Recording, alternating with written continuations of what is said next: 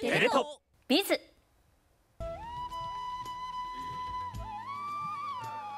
Harmonizing seamlessly with the surroundings, the four concentric circles hold with reverence at their center an obelisk in which burns the eternal flame representing the immortal soldier.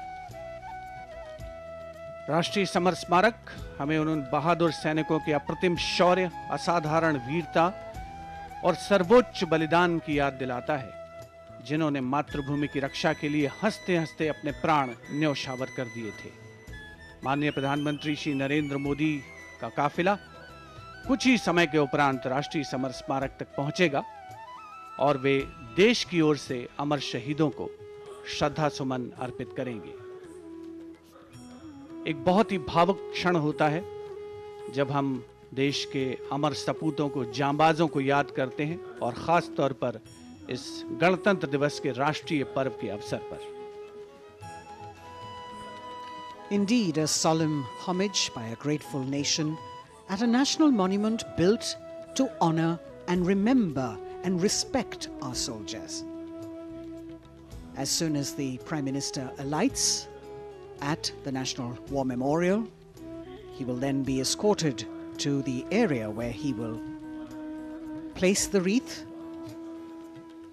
after having met the three chiefs, the Chief of Defence Staff,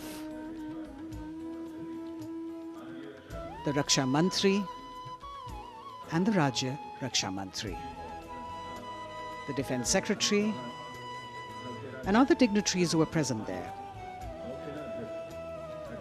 A solemn homage, a very poignant moment when the entire nation will unite in the spirit of respect, gratitude and patriotism. And our first glimpse of the Honourable Prime Minister as he's seated in his vehicle and soon to alight, his beautiful turban with all the colours that really represent the diversity of our country. Greeting the three chiefs, the Chief of Defence Staff, General Anil Chauhan, Chief of Army Staff, General Manoj Pandey, Chief of Naval Staff, Admiral Hari Kumar, Chief of Air Staff, Air Chief Marshal V.R. Chaudhary.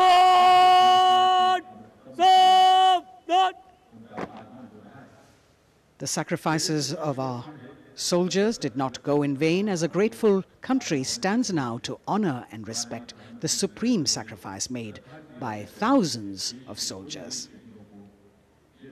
Thereafter, the buglers will sound the rouse and the guards will present the Salami Shastra again.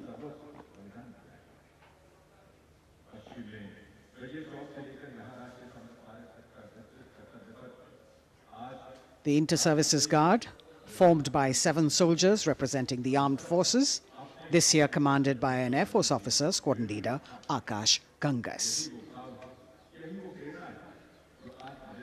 राष्ट्रीय summer स्मारक पर माननीय प्रधानमंत्री श्री नरेंद्र मोदी का आगमन हो चुका है। उनका स्वागत किया विधिवत तौर पर रक्षा मंत्री श्री राजनाथ सिंह ने। Chief of defence staff general Anil Chauhan, रक्षा राज्य मंत्री श्री अजय भट्ट, तीनों सेनाओं के प्रमुख, थल सेना प्रमुख जनरल मनोज पांडे, नौसेना प्रमुख एडमिरल आर हरि कुमार और वायुसेना प्रमुख air chief marshal VR. Chaudhary के द्वारा देश की ओर से अमर शहीदों को श्रद्धा सुमन अर्पित करेंगे माननीय प्रधानमंत्री श्री नरेंद्र मोदी।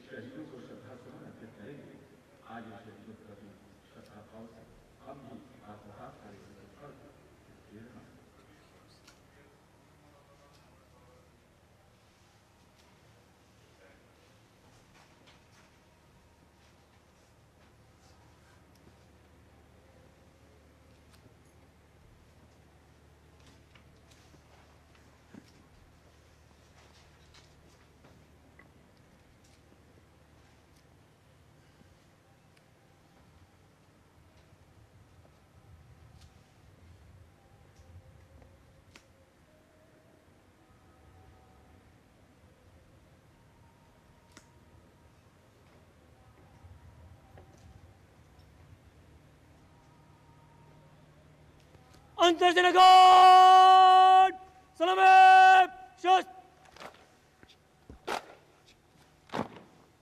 अंतर्जनकाट शोक शस्त्र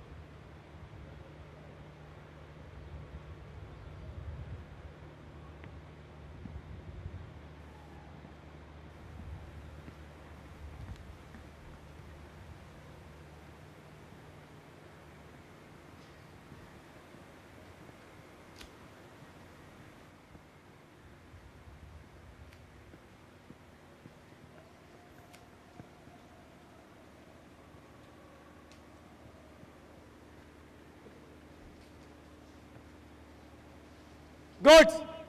अंतर्जनकाट सलामे शस्त्र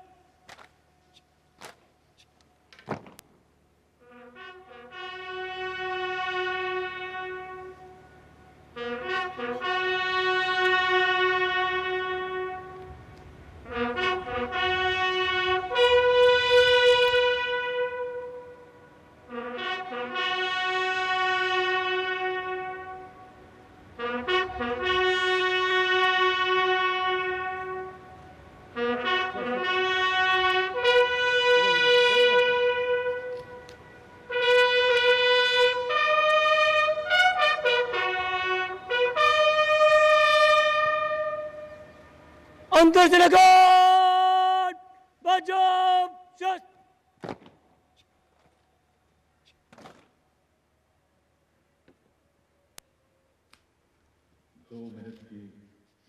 The buglers sounding the rouse, and the guard commander, squadron leader Akash Ganghas, ordering Salami Shastra, or salute with arms, marking the completion of 2 minutes of silence.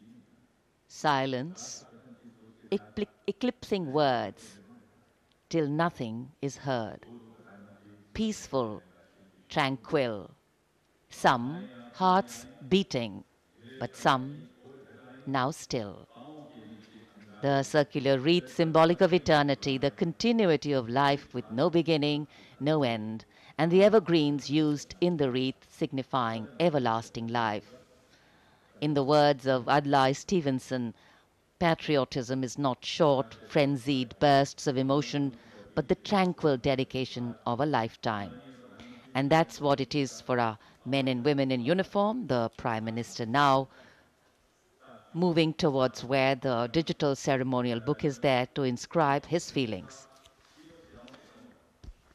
राष्ट्रीय समर स्मारक पर माननीय प्रधानमंत्री द्वारा अमर जवानों को श्रद्धांजलि अर्पित की गई। हमारे इन वीर जवानों ने मातृभूमि की रक्षा सर्वोच्च बलिदान देकर की है। तन और मन समर्पित करने के बाद प्राण भी समर्पित कर दिए इन अमर शहीदों ने। कैसे शब्दों में बांधें त्याग तुम्हारा, कैसे भावों के समंदर को समेटें तुम्हें याद करते हुए। तुम तो मुझे जानते न थे, मैं भी तुमसे मिला न था, भला अपरिचित के लिए क्या ऐसा भी कोई करता है। हां, तुम्हारा मेरा एक अटूट रिश्ता है, हमारी मातृभूमि एक है। भावनाओं का ज्वार मन में उठता हुआ मौन भी शब्द बन जाते हैं। अमर जवानों का स्मरण, उन वीरों को नमन जो लौट के घर ना आए। माननीय प्रधानमंत्री अब डिजिटल पुस्तिका में अपने विचार दर्ज करते हुए। Today, national pride colors all celebration.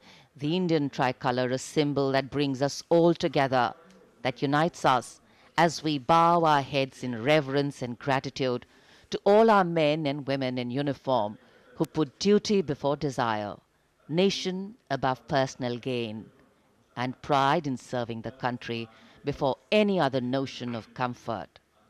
And here at the National War Memorial in New Delhi, as the Prime Minister a short while ago paid homage to the Amar Jawan, the immortal soldier, the flame of sacrifice, valor and courage burns strong, giving life to tribute, light to inspiration, and love to national pride.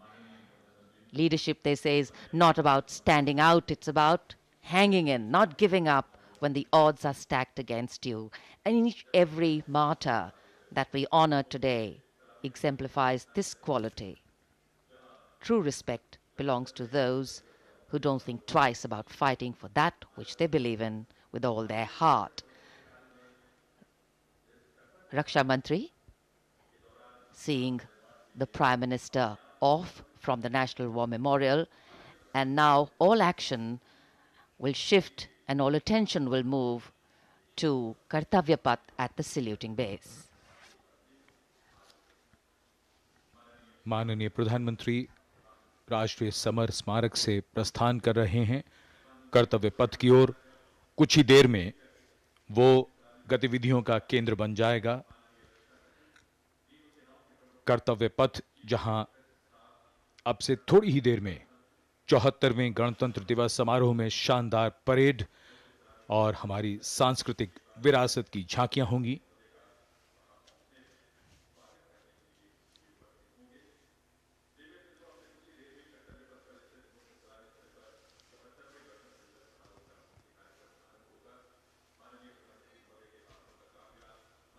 आज सुबह धुंध छाई हुई है, लेकिन माहौल और वातावरण जोश से भरा हुआ। 74वें गणतंत्र दिवस समारोह पर कर्तव्य पथ सजा धजा नए रूप में निखरा हुआ और ये दृश्य राष्ट्रपति भवन के, जहां से माननीय राष्ट्रपति जी कुछ ही देर में यहां से प्रस्थान करेंगी। And here we can see the first glimpse of our President, Srimati Draupadi Murmu, along with our honored chief guest, His Excellency Abdel Fattah el-Sisi, the President of the Arab Republic of Egypt, leaving Rashtrapati Bhavan. Rashtrapati Bhavan के भव्य दरबार hall से देश की राष्ट्रपति, देश की सेनाओं की सर्वोच्च कमांडर माननीय श्रीमती द्रौपदी मुर्मू और हमारे इस वर्ष के गणतंत्र दिवस के मुख्य अतिथि मिस्र के राष्ट्रपति महामहिम अब्दुल फतेह अल सीसी के साथ राष्ट्रपति भवन से प्रस्थान कर रही हैं।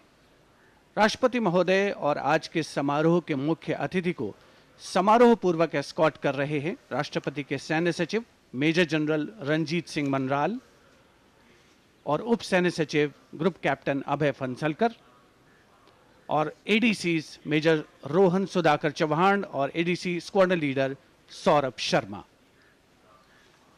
राष्ट्रपति भवन के फोर कोर्ट का भव्य प्रांगण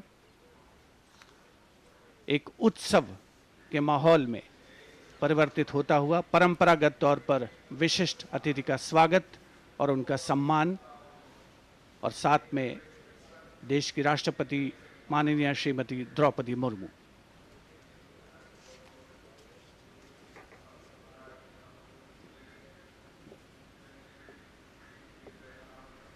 The President's bodyguard ready to salute their Supreme Commander.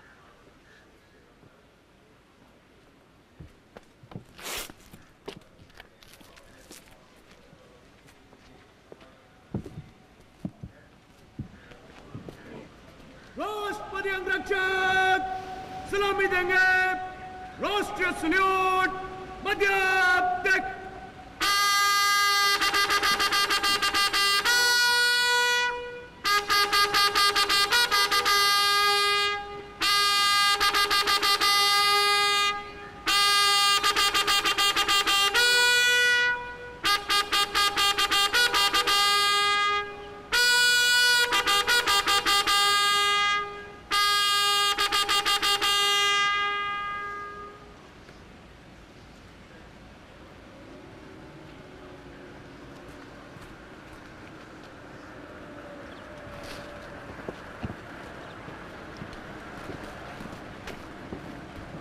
The President and our chief guest for today's parade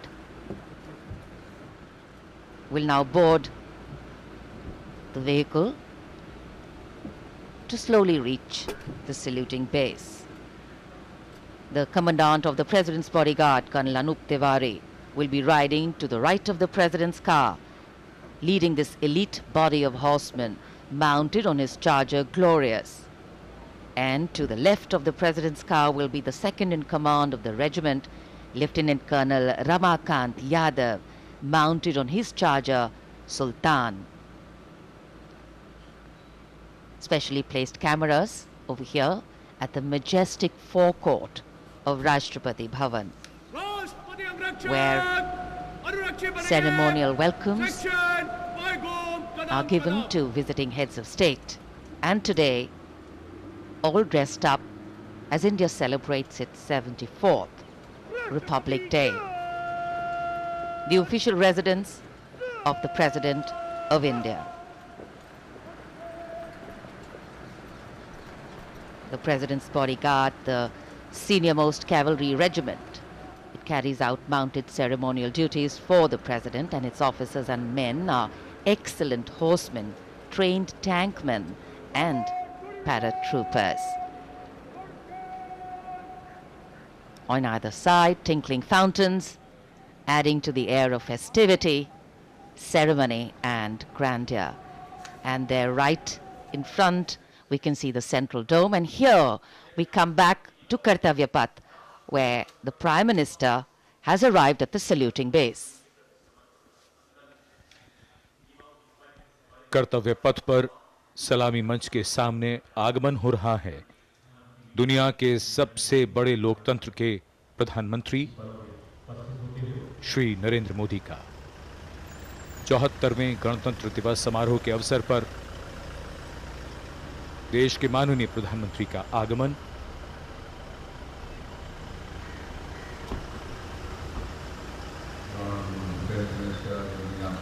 की अगवानी के लिए रक्षा मंत्री श्री राजनाथ सिंह सलामी मंच के सामने मौजूद।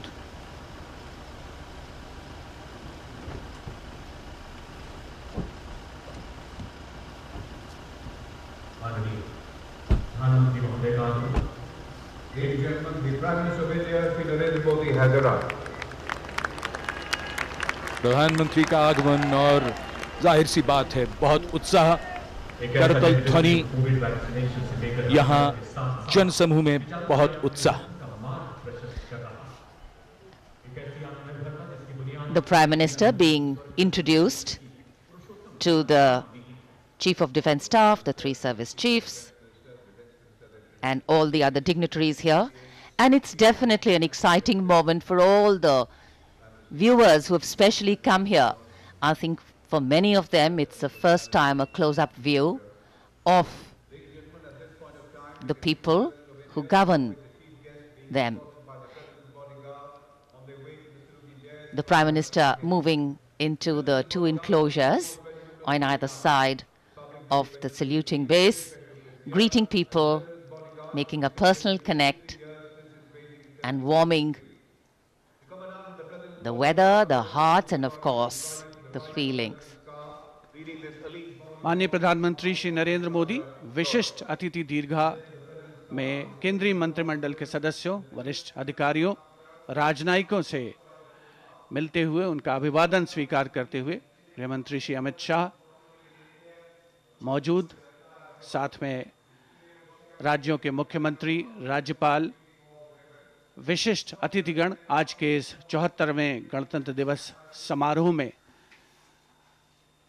विशेष तौर पर आमंत्रित किया गया है, जिन्हें कुछ ही समय के उपरांत उपराष्ट्रपति महोदय का आगमन होगा कर्तव्य पथ पर, जिनका विधिवत स्वागत किया जाएगा माननीय प्रधानमंत्री श्री नरेंद्र मोदी द्वारा। और यहां रायसीना पहाड़ी से देश की राष्ट्रपति माननीय श्रीमती द्रौपदी मुर्मू का काफिला धीमे धीमे आगे बढ़ रहा है सधे हुए कदमों से। प्रेसिडेंट बॉडीगार्ड्स के ये अश्वारोही दुनिया में अपनी तरह का अनोखा दस्ता, गौरवशाली परंपरा और देश प्रेम संकल्प की अनोखी मिसाल, भारतीय राष्ट्र राज्य को नई ताकत देने का एहसास। राष्ट्रपति अंगरक्षक 46 घुड़सवारों का ये दस्ता, राष्ट्रपति अंगरक्षकों की रेजिमेंट भारतीय सेना की सबसे पुरानी रेजिमेंट है। इस रेजिमेंट की स्थापना सन 1773 में वॉरेन हेस्टिंग्स ने की थी और ये उनकी स्थापना का 250वां वर्ष है।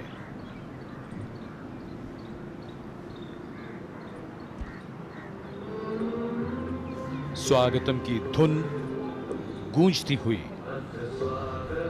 स्वागतम जिसे पंडित नरेंद्र शर्मा ने शब्द दिए और धुन बनाई पंडित रविशंकर ने, और कर्तव्य पथ पर सलामी मंच के सामने आगमन हो रहा है भारत के माननीय उपराष्ट्रपति श्री जगदीप धनखड़ का। इनका स्वागत किया माननीय प्रधानमंत्री ने।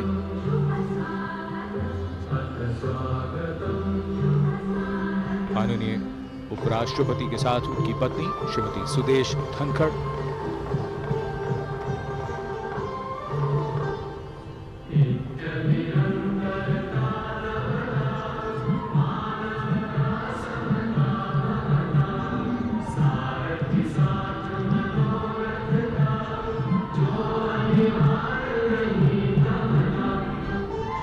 Swagatam, we welcome you with open arms and open hearts, and escorting their Supreme Commander, the President's bodyguard, approaching the saluting base in their winter ceremonials.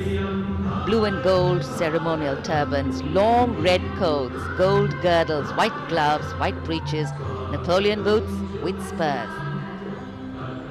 9 feet, 9-inch long lances and red and white cavalry pennants.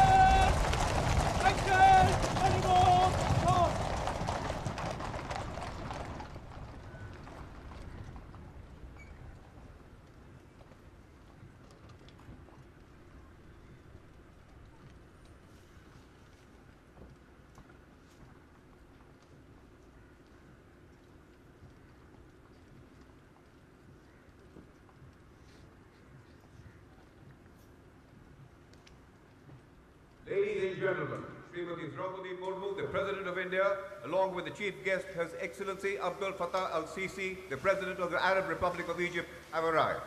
देवियों सज्जनों माननीय के साथ गणतंत्र दिवस समारोह के मुख्य अतिथि इसके राष्ट्रपति माननीय श्री अब्दुल फतेह अल-सीसी भी उपस्थित हैं। An arrival at the saluting base of the President of India, Srimati Draupadi Murmu, and along with her, the honored guest for today's Republic Day celebrations, His Excellency Abdul Fattah al-Sisi, the President of the Arab Republic of Egypt, and we warmly welcome them. 74वें गणतंत्र दिवस के मुख्य अतिथि मिस्र के राष्ट्रपति महामहिम अब्दुल फतेह अल-सीसी का परिचय इस समय सलामी मंच के सामने मौजूद तीनों सेना प्रमुखों और विशिष्ट अतिथिगणों से कराया जा रहा है। रक्षा मंत्री श्री राजनाथ सिंह, रक्षा राज्य मंत्री श्री अजय भट्ट, माननीय प्रधानमंत्री श्री नरेंद्र मोदी सलामी मंच की ओर प्रस्थान कर रहे हैं। देश की सेनाओं की सर्वोच्च कमांडर, देश की राष्ट्रपति माननीय श्रीमती द्रौपदी मुर्मू और आज के गणतंत्र दिवस समारोह के मुख्य अतिथि मिस्र के राष्ट्रपति महामहिम अब्दुल फतेह अल-सीसी मुख्य मंच पर पहुंचते हुए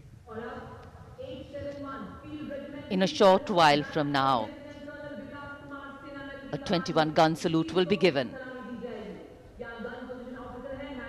presented by the ceremonial battery of 871 Field Regiment. As Rajpath will resonate to the 21-gun salute, the national anthem will echo.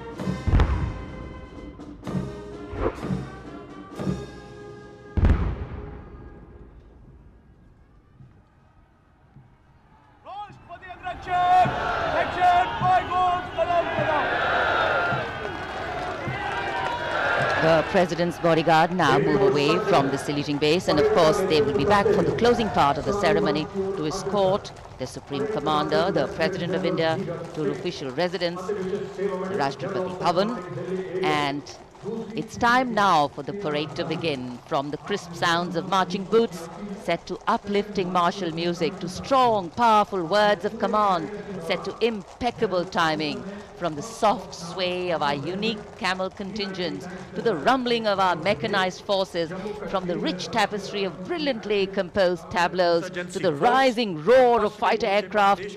Our senses are in for a spectacular lineup, waiting in the wings, literally. General officer को mechanised operation से counter insurgency अब operation कर्तव्य पथ पर मंजर बदलने वाला है।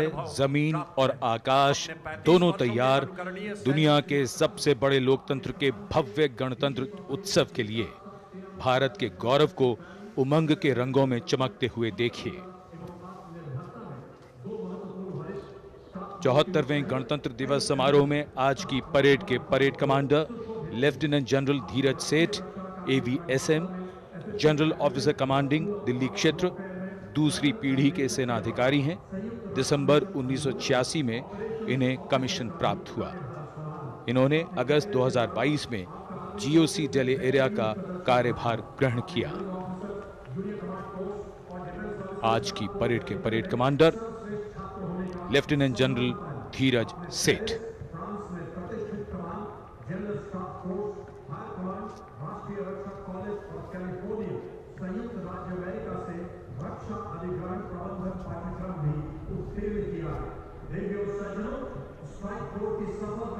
राष्ट्रपति जी को सैल्यूट करते हुए और सलामी मंच के सामने से गुजरते हुए परेड कमांडर और उनके पीछे आज की परेड के द्वितीय कमान परेड उप commander 2IC major general Bhavnish Kumar. इन्हें दिसंबर 1989 में कमीशन दिया गया था। जनरल ऑफिसर ने दिसंबर 2022 को मुख्यालय दिल्ली एरिया में चीफ ऑफ स्टाफ के तौर पर कार्यभार संभाला।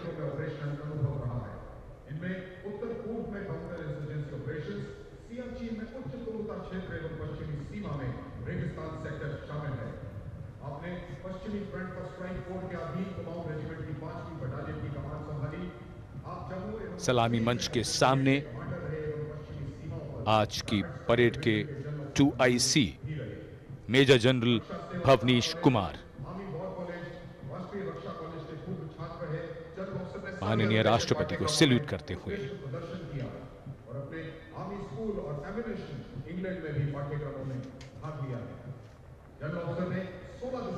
बेहद खास अवसर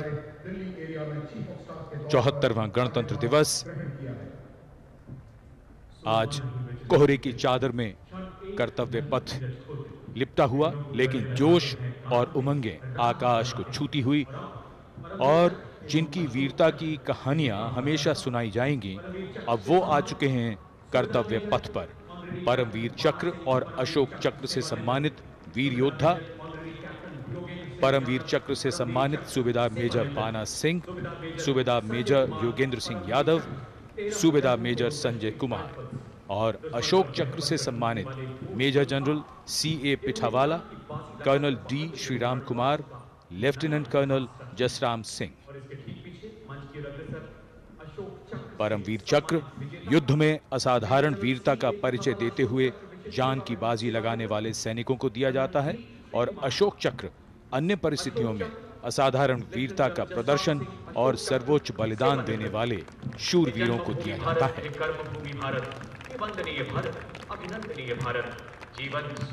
इनका जीवन प्रेरणा है।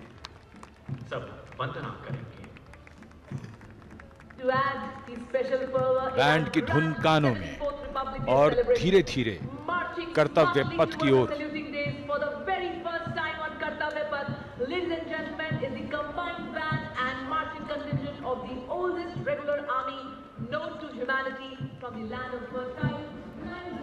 हमारे वीर सैनिक, वीर योद्धा परमवीर चक्र और अशोक चक्र से सम्मानित सलामी मंच के सामने से गुजरते हुए पहली बार कर्तव्य पथ पर दुनिया की प्राचीनतम नियमित सेना मिस्र की सेना का मार्चिंग और बैंड दस्ता। हमारा मेहमान देश मिस्र इस दस्ते की कमान संभाली है कर्नल अल करासवी ने। इस दस्ते में कुल 144 सैनिक हैं जो वहां के सशस्त्र बलों की मुख्य शाखाओं से लिए गए हैं। मिस्र राष्ट्र की महानता और प्राचीन इतिहास में इसके गौरव को दर्शाते ये सैनिक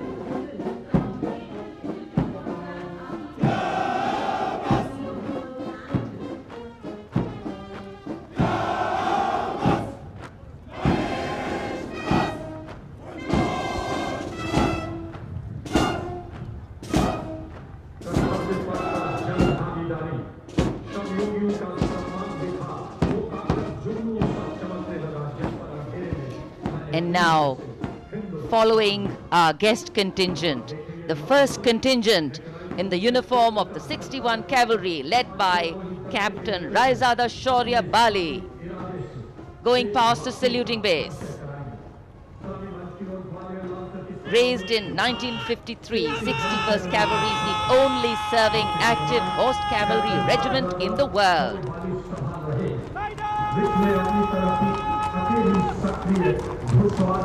It has the unique distinction of leading the last recorded cavalry charge in history when it took on the Turks at the Battle of Haifa in 1918.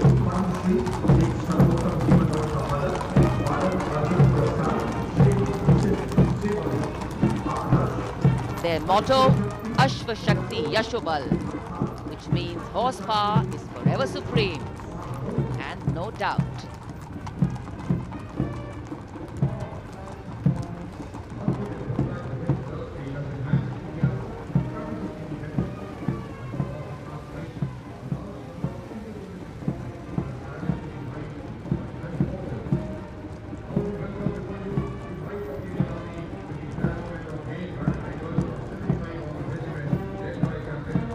And after the clip-clop of the horse hooves on the tarmac, we hear the rumble and the thunder of our mechanized columns. The first detachment is of the main battle tank Arjun of 75 Armored Regiment, led by Captain Amanjeet Singh. State-of-the-art MBT Arjun, an indigenous development by the DRDO.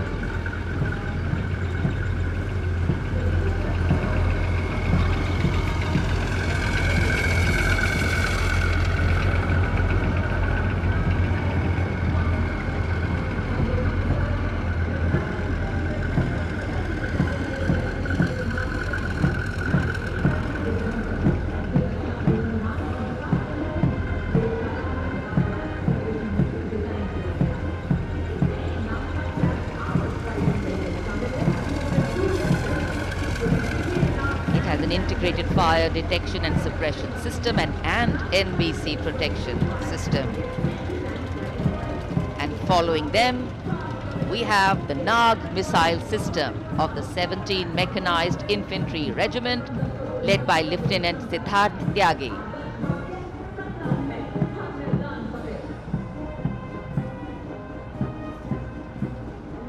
Its crewless turret is capable of firing 6 Nag anti-tank guided missiles. Satra Mek, Har Maidan Fateh, their motto of the regiment.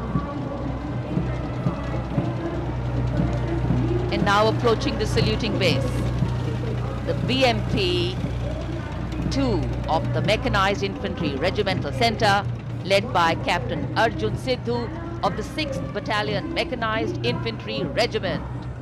High mobility, lethal weapon system, night fighting capability, and the motto of the regiment, valor and faith.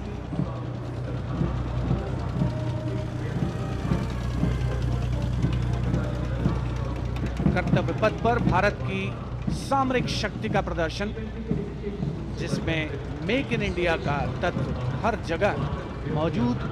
क्योंकि इस बार गणतंत्र दिवस समारोह में देश में निर्मित हथियारों का प्रदर्शन किया जा रहा है कर्तव्य पथ पर। अगला दस्ता सलामी मंच के सामने पहुंचता हुआ क्विक रिएक्शन लड़ाकू वाहन 3 लद्दाख स्काउट रेजिमेंट के कैप्टन नवीन धत्तरवाल के नेतृत्व में।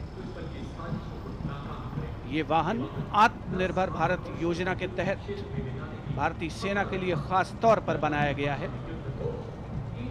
विशेष तौर पर लद्दाख, सिक्किम और अरुणाचल प्रदेश में तैनात सैनिकों के लिए इसे डिजाइन किया गया है।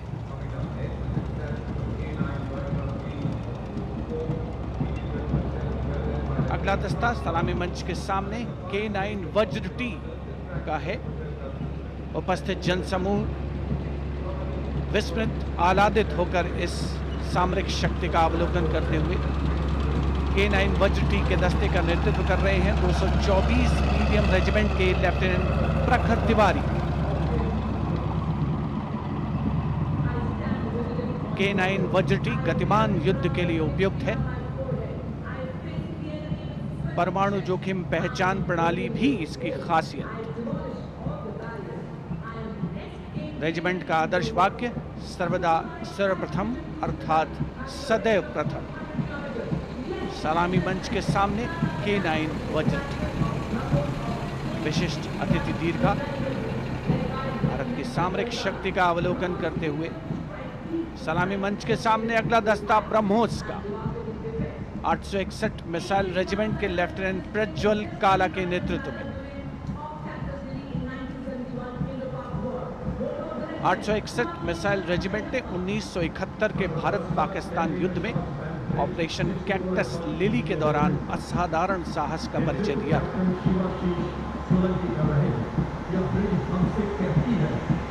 दुनिया की पहली प्रचालन युक्त ब्रह्मोस मिसाइल रेजिमेंट होने का गौरव भी 861 मिसाइल रेजिमेंट को हासिल है। आदर्श वाक्य स्वामी शरणम अय्यप्पा। विशिष्ट दर्शक दीर्घा केंद्रीय मंत्रिमंडल के सदस्य 74वें गणतंत्र दिवस में भारत की सामरिक शक्ति के साक्षी बनते हुए अगला दस्ता 10 मीटर शॉर्ट स्पैन ब्रिज का है। 64 असॉल्ट इंजीनियर रेजिमेंट के 10 मीटर शॉर्ट स्पैन ब्रिज का नेतृत्व कैप्टन शिवाशीष सोलंकी कर रहे हैं। रेजिमेंट का आदर्श वाक्य अग्रणी अजय, जिसका अर्थ सदैव अग्रणी और Ajay.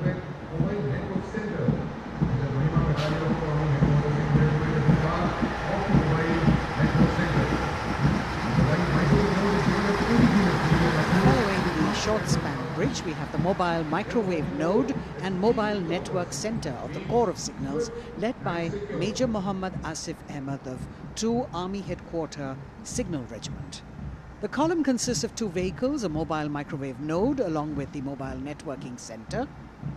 And this can operate on optical, microwave and satellite media to provide triple play services to include voice, data and video to field formations in active hostilities. Truly the next generation network vehicle, an enabler of network-centric operations.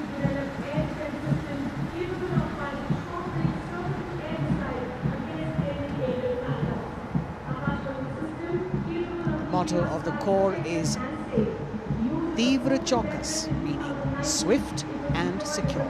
And just behind them, the Akash weapon system of 27 Air Defence Missile Regiment, the Amritsar Airfield, led by Captain Sunil Dasharathe, accompanied by Lieutenant Chetana Sharma of 512 Light AD Missile Regiment. This weapons system is capable of keeping our skies protected and safe. It was used as a potent deterrent in 2019 when it was employed as a countermeasure to Pakistan's Air Force post the Balakot airstrikes.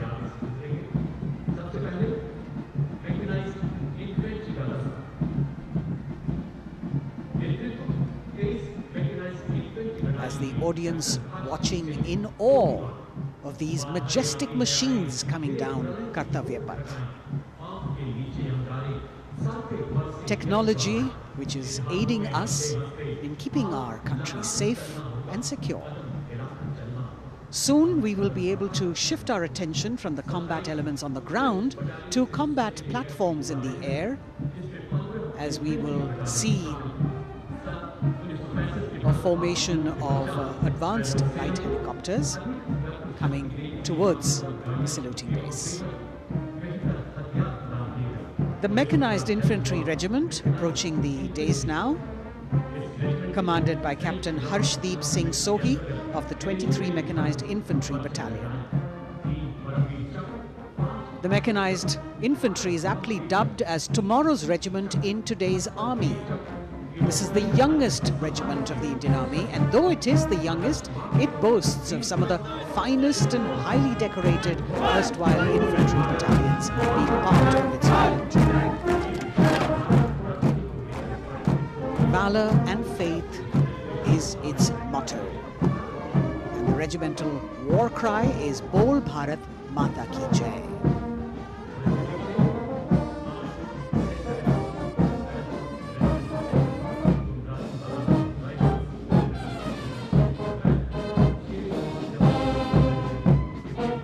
Visibility slightly improving, but maybe it's not enough for the helicopters to be able to be here in time.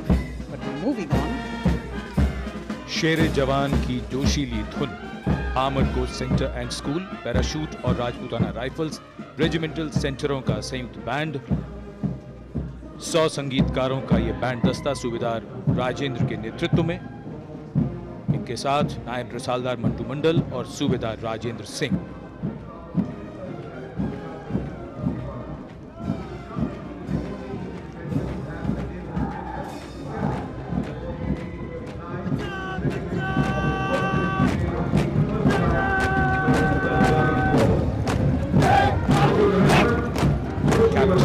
अमन जगताप की कमान में Punjab regiment की टुकड़ी चुस्त कदमों से सलामी मंच के सामने से गुजरती हुई। भारतीय सेना की सर्वोच्च अलंकृत रेजिमेंटों में से एक युद्ध घोष है जो बोले सो निहाल, सत श्री अकाल।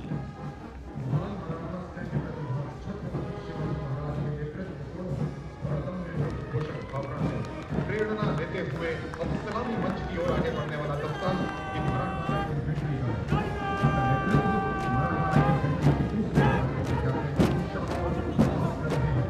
ये दस्ता मराठा लाइट इन्फेंट्री का नेतृत्व संभाला है कैप्टन शाश्वत अब्बास ने।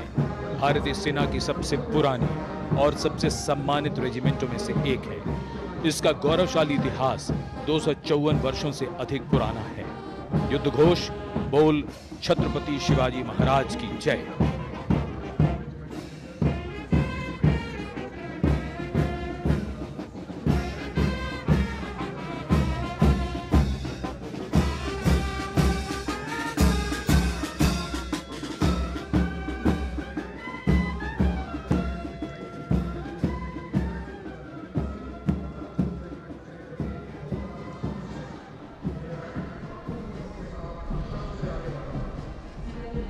कदमों से कदम, कंधों से कंधे मिलते हुए शानदार parade.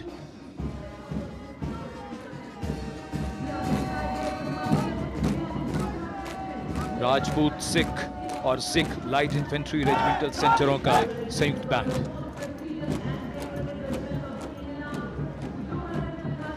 Going past the saluting base now, the Dogra Regiment, led by Captain Varun Singh of 21 Battalion of the Dogra Regiment. The motto of the regiment is Kartavyam Anvadma, which means duty before death. And their war cry, Jwala Mata Ki Jai.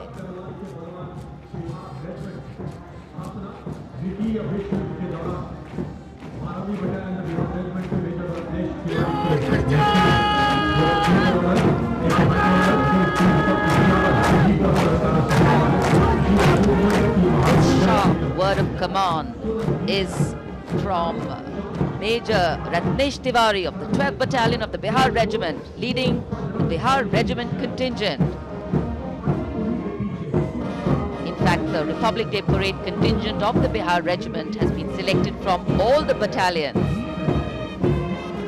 Karm hi dharm. And their war cry, Bol Bajrang Bali ki Jai.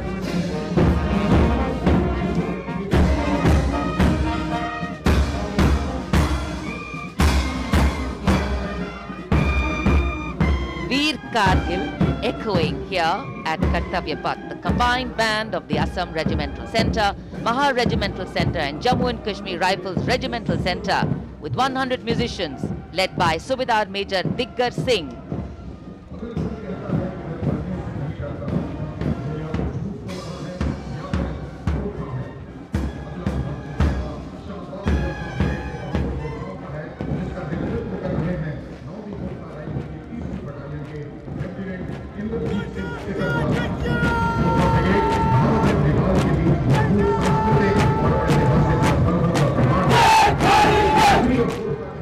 Lieutenant Indrajit Singh, the Sikarwar of 3rd Battalion of the 9 Gurkha Rifles, Chindits, giving the command for the unmistakable Gurkha Brigade. This is a testimony of the strong cultural and historical relations between India and Nepal, which transcend international boundaries.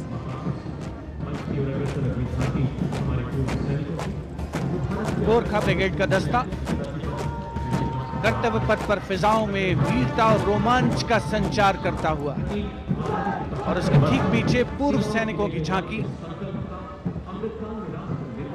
Towards Amrit call with resolve a veterans commitment विषय पर आधारित ये झांकी पिछले 75 वर्षों में पूर्व सैनिकों के योगदान की एक झलक प्रस्तुत कर रही है। पूर्व सैनिकों के सार्थक और प्रभावशाली प्रयासों को इसमें दर्शाया गया है। ये झांकी दर्शाती है कि कैसे पूर्व सैनिक विभिन्न परियोजनाओं में रोल मॉडल के तौर पर राष्ट्र निर्माण में रचनात्मक भूमिका निभाने के लिए समाज को प्रेरित करते हैं।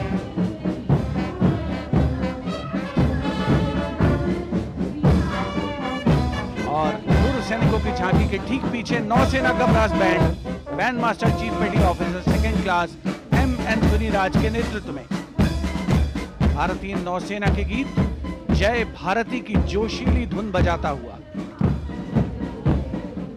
इसमें 80 बैंड वादक शामिल, सलामी मंच के ठीक सामने से गुजरता हुआ नौसेना का brass band.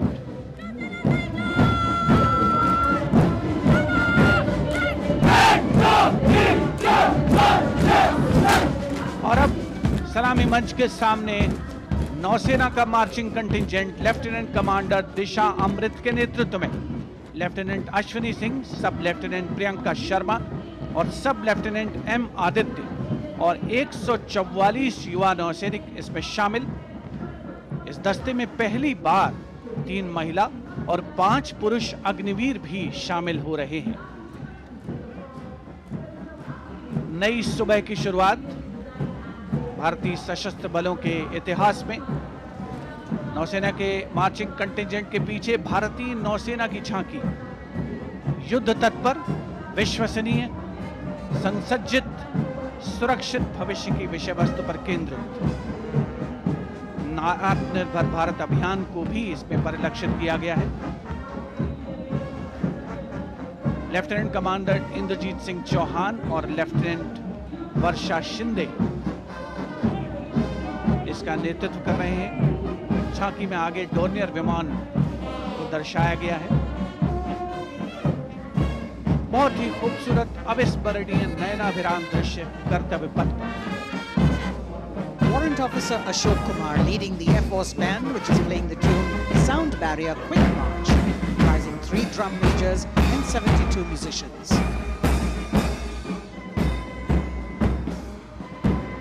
As I mentioned earlier, the visibility here clearing up, and there you had the bars, which has gone past 3 MiG-29 aircraft in Vic Echelon, led by Group Captain Chitwan Arora, flying at 8,000 feet at a speed of 780 kilometers per hour. It was almost a see now and not see them again kind of fly past, because the visibility here is clearing up a bit. The marching contingent of the Indian Air Force, just behind the Air Force Band, comprising 144 air warriors and 4 officers, led by squadron leader Sindhu Reddy.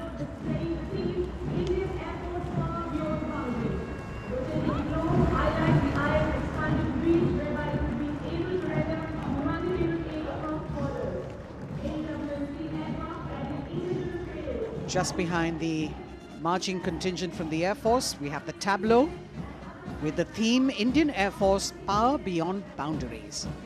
In the center, you have a rotating globe symbolizing the Air Force's expanded reach, whereby it can render humanitarian aid across borders and also take part in flying exercises conducted with air forces of friendly foreign countries. Netra, an airborne early warning and control aircraft that carries indigenous payloads in the center. You've got the light combat aircraft Tejas Mark II, light combat helicopter Prachand, and C-95 bolstering the fighting and logistic capabilities, along with the Garuds in combat gear.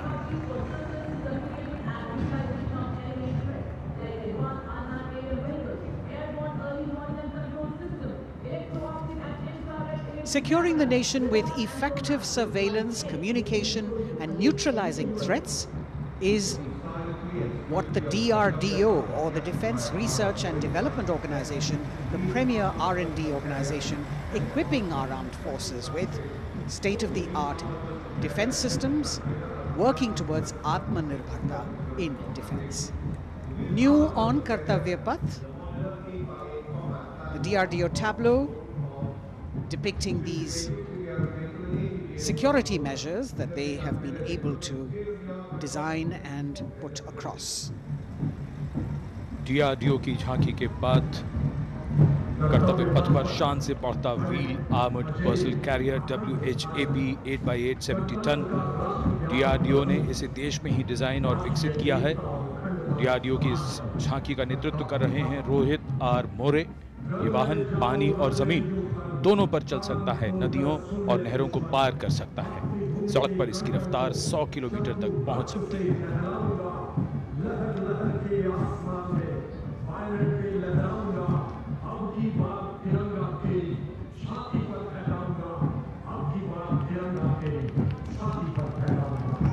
उत्साह और रोमांच के क्षण कर्तव्य पथ पर भव्य और शानदार गणतंत्र दिवस परेड और कर्तव्य पथ पर सलामी मंच की ओर बढ़ता कैप्टन अक्षय की अगुवाई में असम राइफल्स के वीर सैनिकों का दस्ता।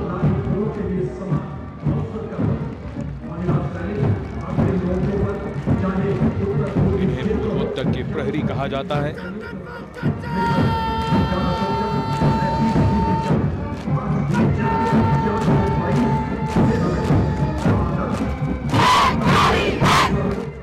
नारी शक्ति को दर्शाता ये दस्ता सबसे पुराना और सम्मानित पैरामिलिट्री फोर्स असम राइफल्स युद्ध घोष दुर्गा माता की जय।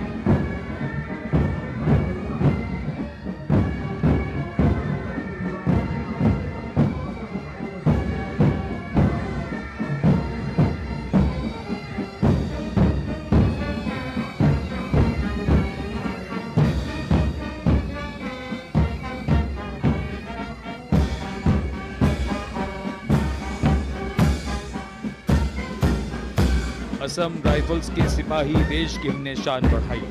मधुर धुन बजाता असम राइफल्स का बैंड, 35 संगीतकार। कमान संभाली है वारंट ऑफिसर राजेश कुमार ने। बाय बैंड की कमान हवलदार पूर्ण बहादुर राय के हाथों में।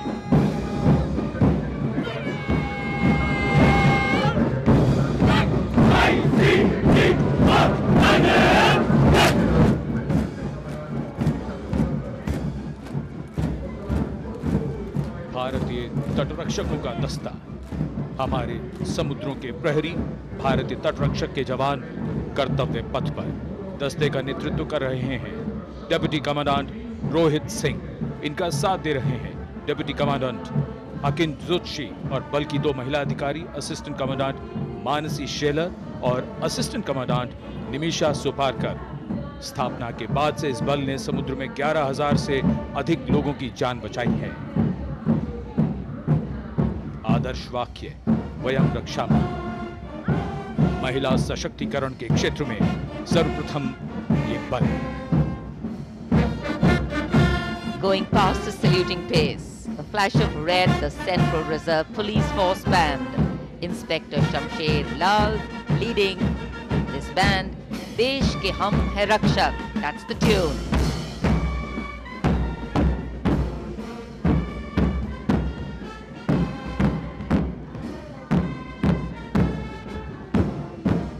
(102 personnel).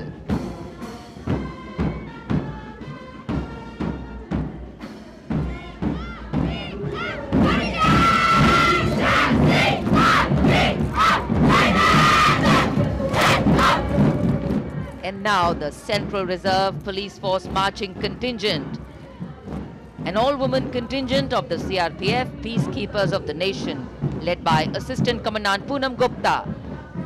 The force has the distinction of raising the first ever women-armed police battalion in the world.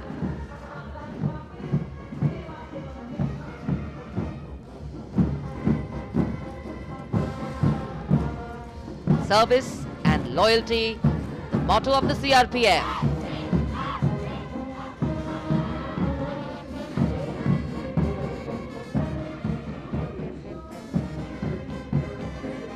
Going past the saluting base, the Railway Protection Force Band, Constable Suresh Chanseni leading the band, the tune Gangotri.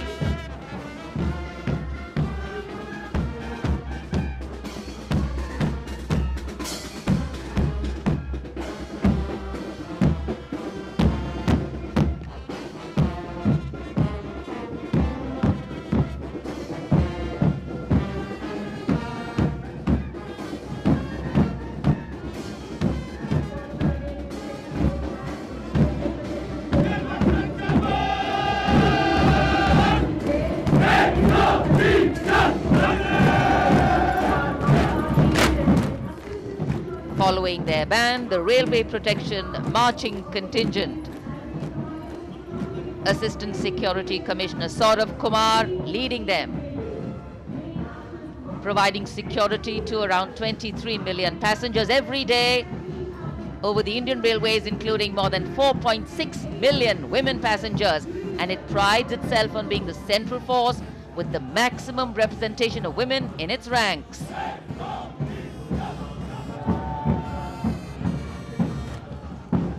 कर्तव्य पथ पर आगे बढ़ता हुआ Delhi police का band. Delhi police के band के जवान दिल्ली पुलिस गीत की जोशीली धुन बजाते हुए गुजर रहे हैं। नेतृत्व band master inspector Rajendra Singh द्वारा। उपस्थित जनसमूह, केंद्रीय मंत्रिमंडल के सदस्य अभिनंदन करते हुए इस गौरवमयी राष्ट्रीय पर्व के प्रदर्शन का। गणतंत्र दिवस परेड में पहली बार दिल्ली पुलिस का महिला पाइप बैंड अपनी मौजूदगी दर्ज करवा रहा है। इस दस्ते में 32 कांस्टेबल शामिल। ये दस्ता दिल्ली पुलिस की धुन बजा रहा है और इसके ठीक पीछे है दिल्ली पुलिस का marching contingent. Assistant police commissioner Shweta के सुगाथन आईपीएस के नेतृत्व में दिल्ली पुलिस के इस मार्चिंग कंटिजेंट में एक राजपत्रित अधिकारी, 3 सब इंस्पेक्टर, 44 हेड कांस्टेबल और 100 कांस्टेबल मार्च करते हुए आगे बढ़ रहे हैं। इस मार्चिंग कंटिजेंट को गणतंत्र दिवस परेड में अब तक 15 बार सर्वश्रेष्ठ मार्चिंग दस्ते की ट्रॉफी मिल चुकी है।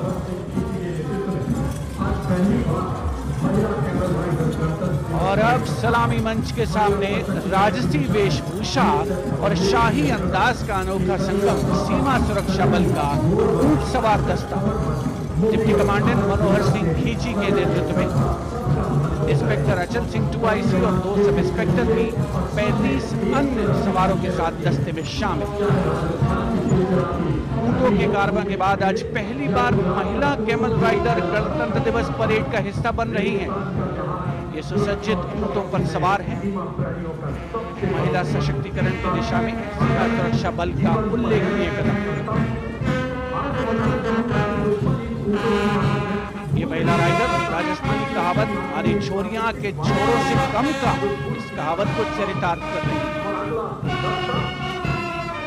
सीमा सुरक्षा बल का ऊंट सवार बैंड दस्ता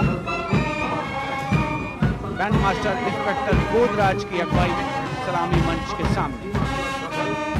दुनिया में अपनी तरह का एकमात्र ऊंट सवार दस्ता हम हैं सीमा सुरक्षा बल, बहादुरों का दल की स्वर लहरियां बिखेरता हुआ।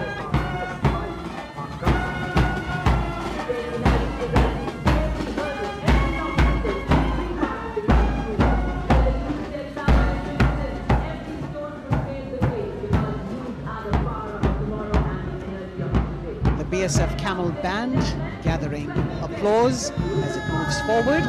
And after the military displays, we now have the youth of India on Kartavya Path. First, the NCC Boys Marching Contingent, led by Senior Under Officer Pujari Shivanand of NCC Directorate, Maharashtra.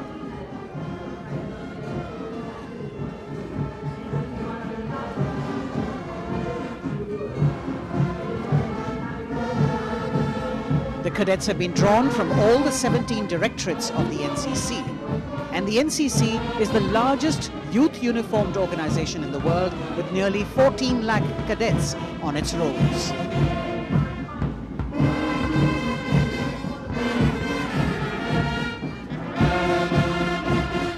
Behind them, the strains of Sare Jahan Se Acha, the combined band of the NCC Boys Senior School Gwalior and NCC Girls Birla Balika Vidyapeeth Pilani, led by Senior Under Officers Abhishek Chauhan and Sweksha Gupta.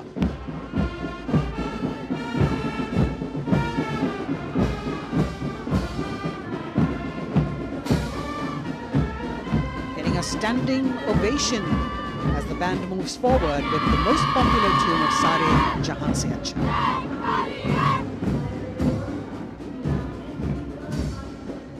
Following them, the NCC Girls Marching Contingent, led by Senior Under Officer Sonali Sahu of NCC Directorate, Odisha, a state from where our Honourable President hails.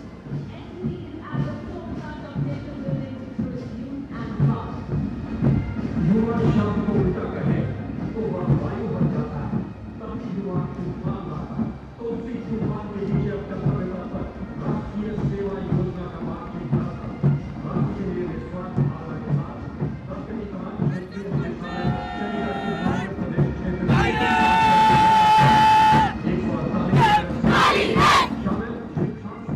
The contingent of the National Service Scheme known as NSS, comprising 148 volunteers.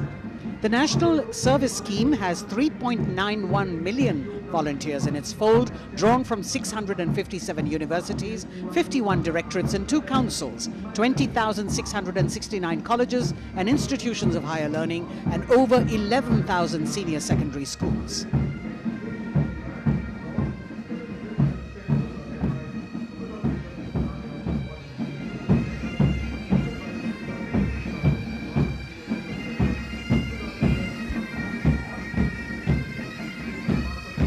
कर्तव्य पथ पर संगीत की स्वर लहरियां बिखेरता भारतीय सेना का सामूहिक पाइप और ड्रम बैंड धुन बजा रहा है। नंदा देवी 128 संगीतकारों के दस्ते का नेतृत्व कर रहे हैं।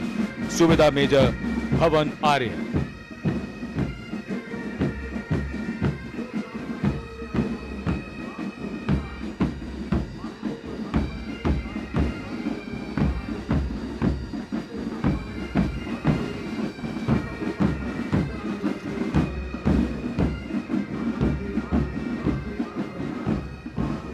और अब सजे धजे वाहनों में कर्तव्य पथ पर प्रधानमंत्री राष्ट्रीय बाल पुरस्कार विजेता पधार चुके हैं। ये पुरस्कार 2 श्रेणियों में दिए जाते हैं, बाल शक्ति पुरस्कार और बाल कल्याण पुरस्कार। बहादुरी के लिए मास्टर रोहन रामचंद्र बहिर, कला और संस्कृति के लिए मास्टर आदित्य सुरेश, कुमारी एम गौरवी रेड्डी, मास्टर संभव मिश्रा, कुमारी श्रेया भट्टाचार्य जी, खेलकूद के लिए कुमारी अलाना मीनाक्षी कोला गोतला, कुमारी हनाया निसार, मास्टर शौर्यजीत रंजीत कुमार खैरे, नवाचार के लिए मास्टर आदित्य प्रताप सिंह चौहान, मास्टर ऋषि शिव प्रसन्ना और समाज सेवा के लिए कुमारी अनुष्का जौली।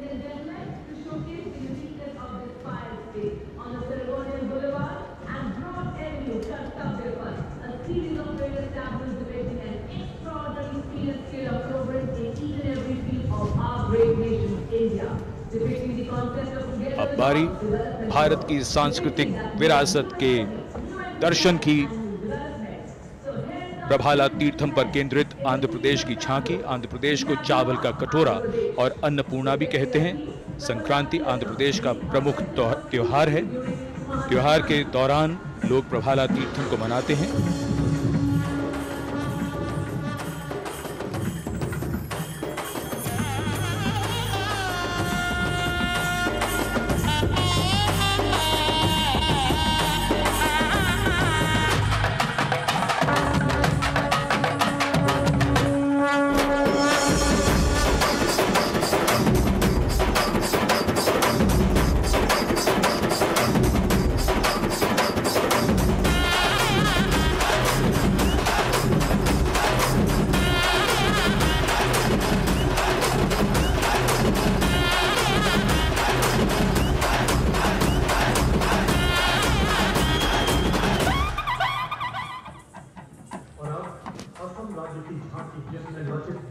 आंध्र प्रदेश की झांकी के बाद सलामी मंच की ओर बढ़ती हुई असम की झांकी।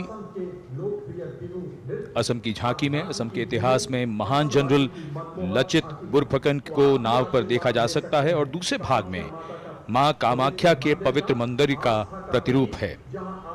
ये गुवाहाटी में नीलांचल पहाड़ी पर स्थित है और झांकी के साथ साथ बिहू लोक नृत्य।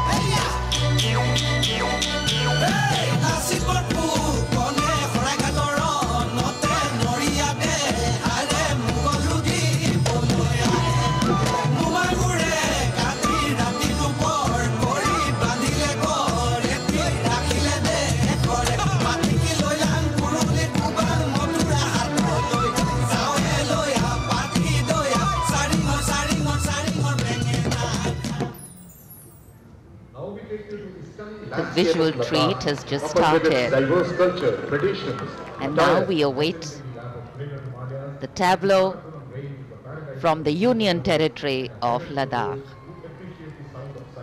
The theme, tourism and composite culture of Ladakh.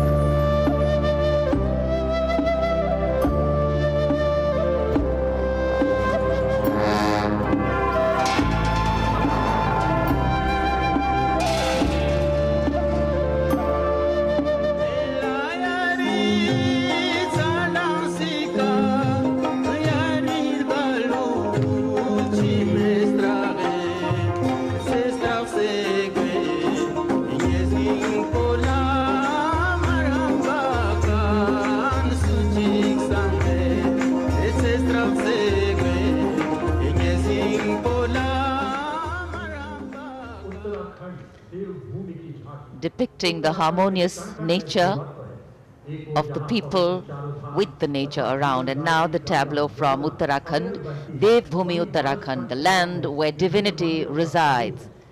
Glimpses of the Corbett National Park, the Ipan art of Uttarakhand displayed on the outer part of the tableau, and the famous Cholia dance of Uttarakhand.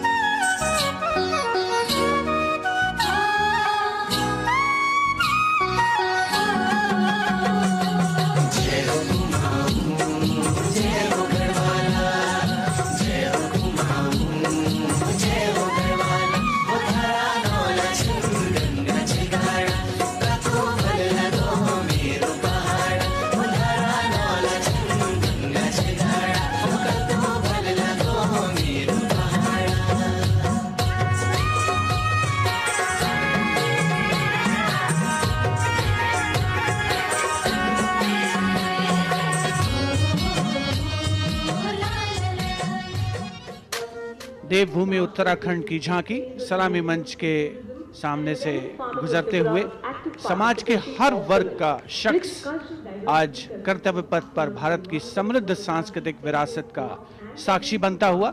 अगली झांकी सलामी मंच के सामने त्रिपुरा से महिलाओं की सक्रिय भागीदारी से त्रिपुरा में पर्यटन और जैविक खेती के माध्यम से स्थायी आजीविका किस तरीके से अर्जित की जा रही है, इस विषय पर त्रिपुरा की ये झांकी केंद्रित है।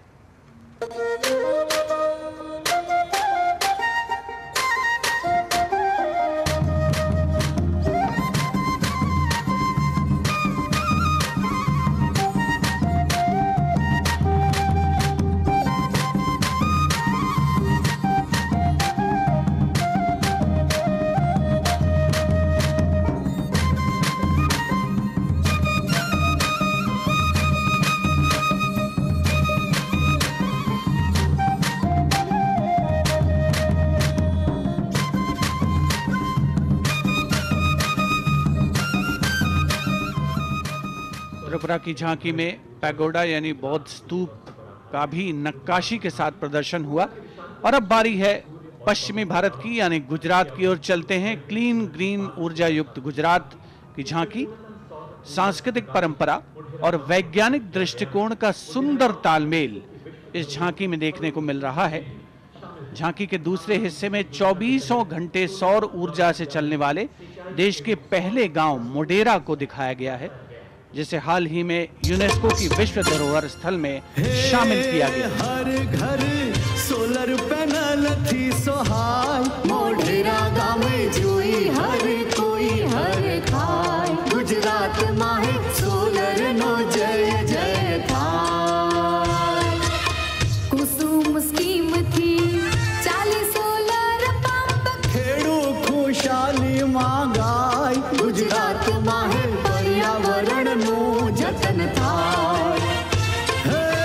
सूरज पवननी जोड़ी थी कच्छुमा, हाइब्रिड प्लांट उभा थाय ने 8 प्रहर क्लीन ग्रीन एनर्जी पैदा थाय।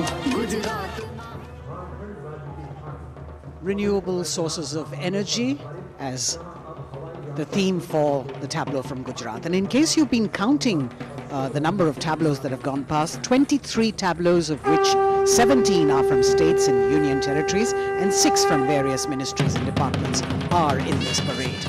We now have the tableau from Jharkhand, housing one of the 12 Jyotirlingas. The tableau shows the famous Baidyanath temple located in Deoghar. Lord Birsa Munda in front. Birsa Munda was a social reformer and a freedom fighter who revolted against the British, was arrested and hanged, and even today tribals consider as the god of the earth.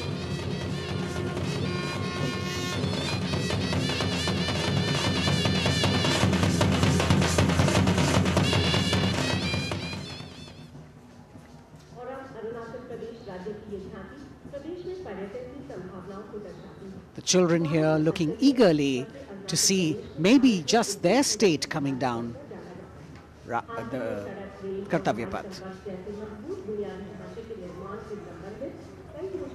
From Jharkhand we move to the north and eastwards to Arunachal Pradesh, showcasing the rich potential for tourism in the fields of adventure, sport, ecology, culture, religion, history and archaeology. Arunachal is known as the land of the rising sun and shares boundaries with Bhutan, China and Myanmar. Many developments have been made in the state, and we can see on the tableau the advanced landing grounds with civil terminals, etc. being depicted. We've also got the state bird, the hornbill, on it, and major tribes of the state attired in traditional dresses accompanying the tableau.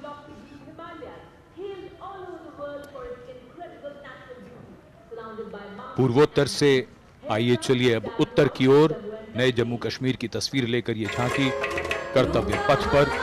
Jammu Kashmir ने पर्यटन की नई ऊंचाइयां छूकर record बनाया है। झांकी में जंगल है, ट्यूलिप गार्डन है और लेवेंडर की खेती है। पवित्र अमरनाथ तीर्थ स्थल को इस झांकी में देखा जा सकता है।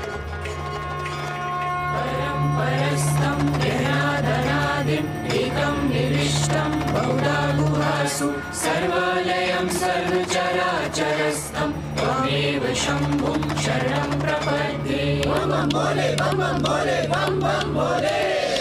भक्तों का तो बलिदानी अमरनाथ का बलवानी जय जय बम बोले।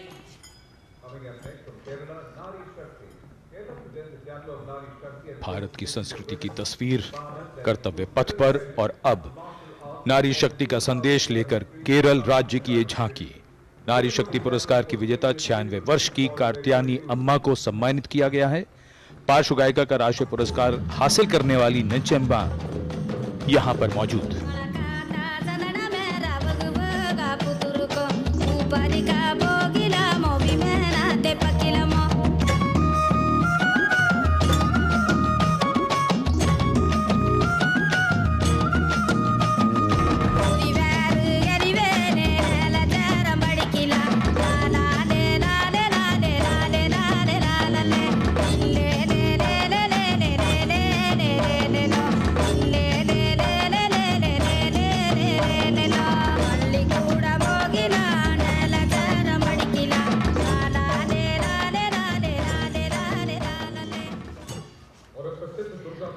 Well, if you're enjoying the diversity, join us.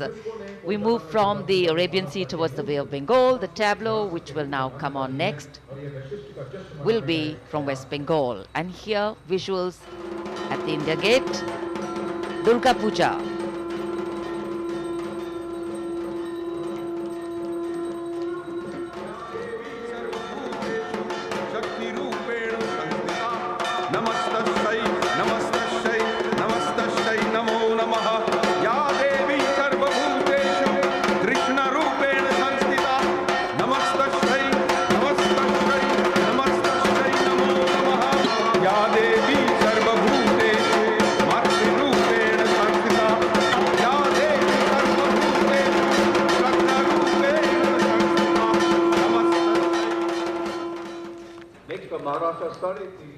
Following the tableau from West Bengal, we have the next state of Maharashtra, which will now shortly go past the saluting base, and there we are. Sade Teen Shakti Pithe and Nari Shakti, showcasing the feminine power as well as the intangible heritage of temple style and folk art of Maharashtra.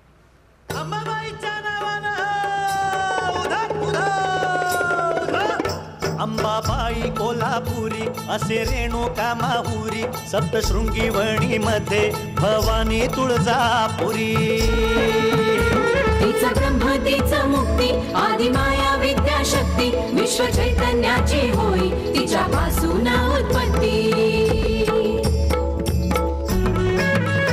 महाराष्ट्रीय अवतारी बोल शक्ती माता 3.5 शक्तीपीठे दाखवी ती आम्हा दिशा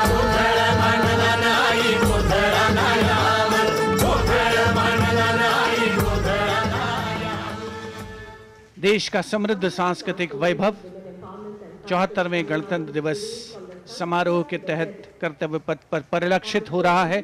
महाराष्ट्र के बाद चलते हैं तमिलनाडु। महिला सशक्तिकरण और संस्कृति पर आधारित ये झांकी, जिसमें प्राचीन कवयित्री अव्वैयार की प्रतिमा दिखाई गई है और झांकी के पिछले हिस्से में तंजावुर बृहदेश्वर मंदिर।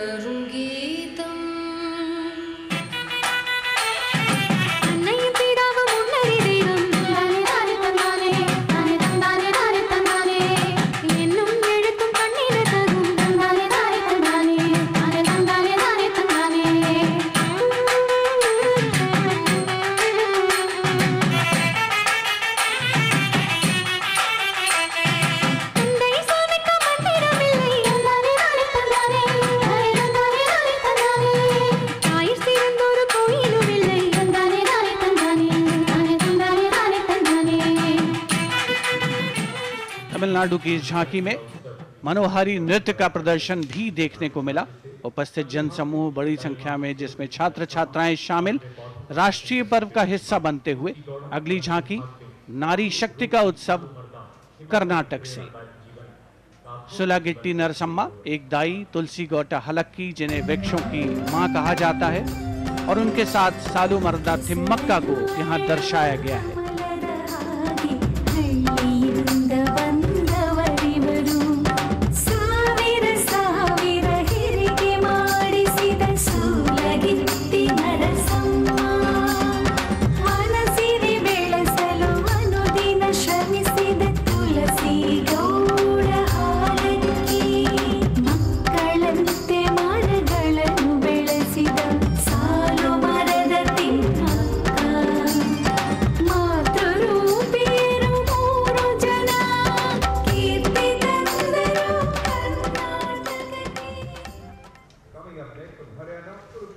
From Karnataka, we move to the state of Haryana, and Kurukshetra specifically, best known as the land where the great battle of Mahabharata was fought 5,000 years ago and where Lord Krishna spoke the Bhagavad Gita.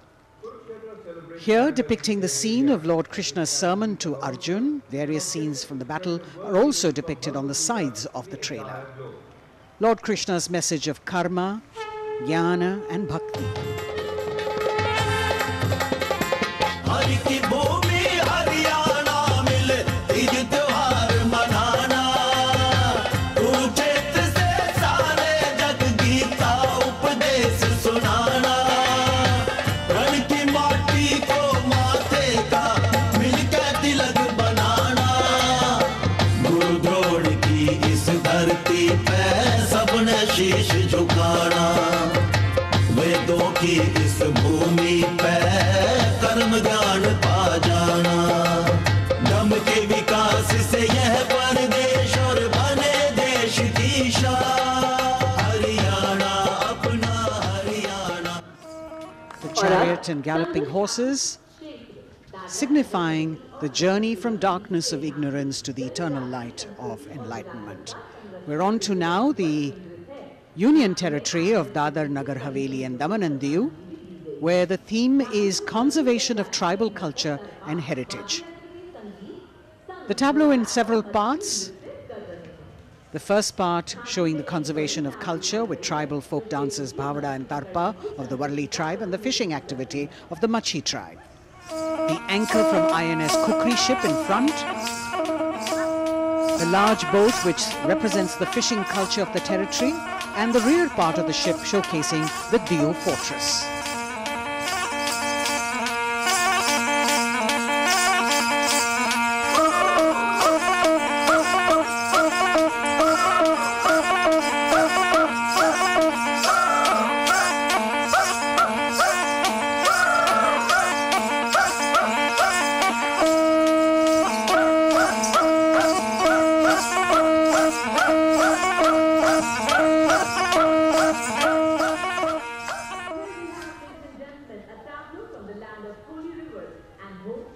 Ayodhya and Mathura, the birthplace of Lord Rama and Lord Krishna. Uttar Pradesh. हमारी समृद्ध विरासत के दर्शन से सभी अभिभूत हैं। प्रकाश के संदेश को लेकर आ रही है उत्तर प्रदेश की झांकी। आस्था और भगवान राम की नगरी अयोध्या में दीपों का उत्सव सन 2017 से लगातार किया जा रहा है। चारों ओर दिवाली है, चमक रहा है उत्तर प्रदेश, घर घर में खुशहाली है। सवर गई तस्वीर और जन जन के सपने जागे, खुली नई राहें विकास की, जुड़े प्रेम के धागे। संस्कृति के फूलों से शोभित उपवन की हर डाली है, चमक रहा है उत्तर प्रदेश, घर घर में खुशहाली है। और अब ICAR की झांकी पोषक तत्वों के पावर हाउस मिलेट यानी मोटे अनाजों पर केंद्रित। भारत सरकार के प्रस्ताव को मानते हुए संयुक्त राष्ट्र कर्तव्य पथ पर अगली झांकी ICAR की, जो मोटे अनाजों यानी मिलेट्स पर केंद्रित है। संयुक्त राष्ट्र ने सन 2023 यानी इसी वर्ष को अंतर्राष्ट्रीय मिलेट्स वर्ष घोषित किया है। झांकी में ज्वार, बाजरा, रागी, कुटकी, कुंगनी और सांवा की फसल देखी जा सकती है।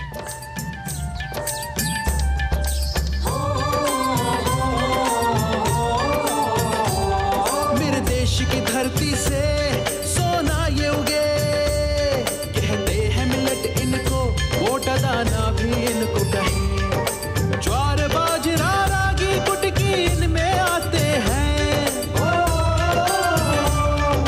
पौष्टिकता का उत्सव आओ मिलके मनाते हैं, आओ मिलके मनाते हैं। होती टिकाऊ खेती अच्छी सेहत ये बनाए, चलो मिलेट उगाए, मिलेट का वर्ष मनाए। Next is the tableau of Ministry of Tribal Affairs, which is based on the theme of Eklavya Model Building. As the tableau of the ICAR moves past, we now have approaching the saluting base, the tableau from the Ministry of Tribal Affairs, based on the theme Eklavya Model Residential Schools.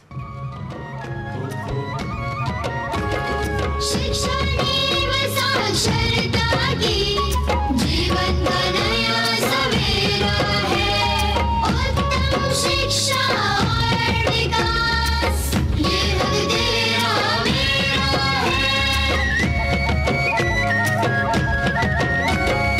Eklavya शिक्षा योजना है, विकास का पायदान, जनजातीय विद्यार्थी बनेंगे भारत की पहचान।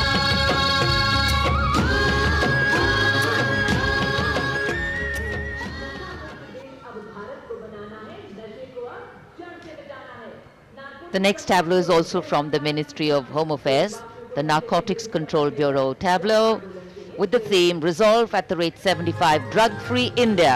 जिंदगी के साथी हैं हम ड्रग्स के दुश्मन, नारकोटिक्स कंट्रोल ब्यूरो है हम। नजरबाज की जीते सी होती है पहचान, नशा मुक्त भारत का हमने छेड़ा है अभियान। सकल देश में जन आंदोलन का परचम लहराए, नशे के इस अभिशाप से हम भारत को मुक्त बनाए। ड्रग्स से इस जंग में साथ हम सभी, हर कदम पर संग में आपका NCB। कर्तव्य पथ पर सामाजिक संदेश का भी समावेश होता हुआ गणतंत्र दिवस के इस पर्व में अगली झांकी केंद्रीय सशस्त्र पुलिस बलों की नारी शक्ति को परिलक्षित करते हुए, जिसमें सीमा सुरक्षा बल,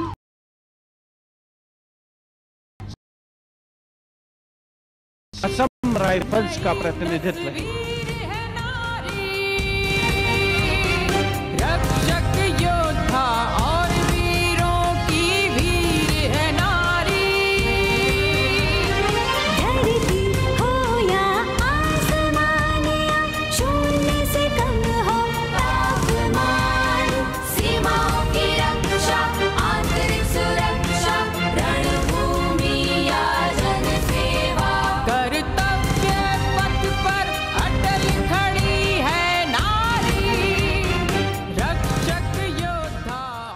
कर्तव्य पथ पर अटल खड़ी है नारी। देश की नारी शक्ति का मनोहारी प्रदर्शन। और अब अगली झांकी कर्तव्य पथ पर केंद्रीय लोक निर्माण विभाग से। ये झांकी जैव विविधता संरक्षण विषय वस्तु पर आधारित है। झांकी में चीता परियोजना और राष्ट्रीय पक्षी मोर को भी नृत्य करते हुए दिखाया गया है।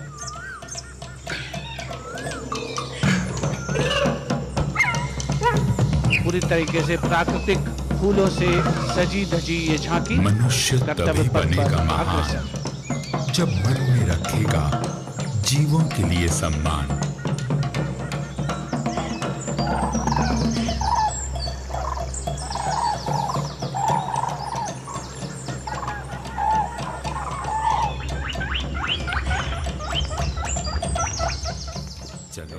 Entirely crafted with vibrant colored natural flowers, the tableau from CPWD moving towards India Gate, followed by the tableau based on the theme Shakti or women power, celebrating the divine feminine who resides in and empowers all living beings. The tableau has manifestations of her as Shakti or power, as Buddhi or intellect, and as Lakshmi or prosperity. All these forms of Matri, creating, maintaining, destroying, and recreating the entire universe as per Indian traditions. Shakti Rupena Sanstita.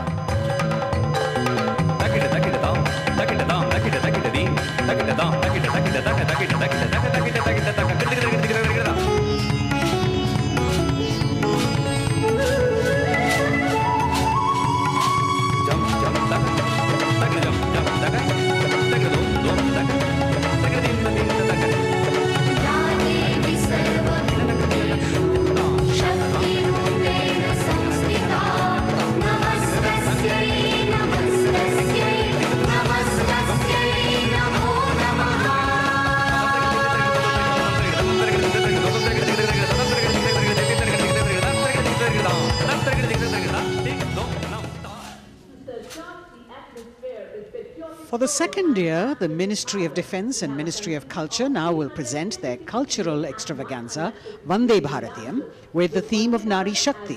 The group consists of 479 artists in the age group of 17 to 30 who have come here selected through a month-long rigorous competition held at various state and zonal levels, and now they are on the national stage. 326 female and 153 male dancers in the grand finale of Vande Bharatiyam, presenting classical, folk and contemporary fusion dance depicting the power of women through 5 elements: earth, water, air, space and fire. The song has been composed by 2 female composers, Raja Bhava Tarini, Alok Nanda Das Gupta, and the 5 elements are introduced by Ghazala Amin, penned by Ashok Chakradhar, with lyrics for Nari Shakti by Rajeshwari Das Gupta. The entire show has been choreographed by a team of 4 dynamic dance exponents: Jaya Prabha Menon, Kavita Dwivedi, Nibedita Mahapatra and Bhavini Mishra. मैं पवन हूँ, मैं ही अगन हूँ, मैं 5 तार की वीणा हूँ, नारी हूँ, परम प्रवीणा हूँ, मैं भक्ति हूँ, मैं युक्ति हूँ, मैं मुक्ति हूँ, आसक्ति हूँ, अनुरक्ति हूँ, मैं सर्वगुण संपन्न नारी शक्ति हूँ,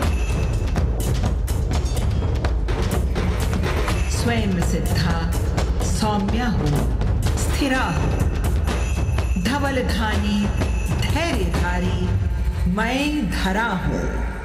यत्र नार्यस्तु पूज्यन्ते रमन्ते तत्र देवताः, यत्र एतास्तु न पूज्यन्ते सर्वास्तत्र फलाक्रियाः।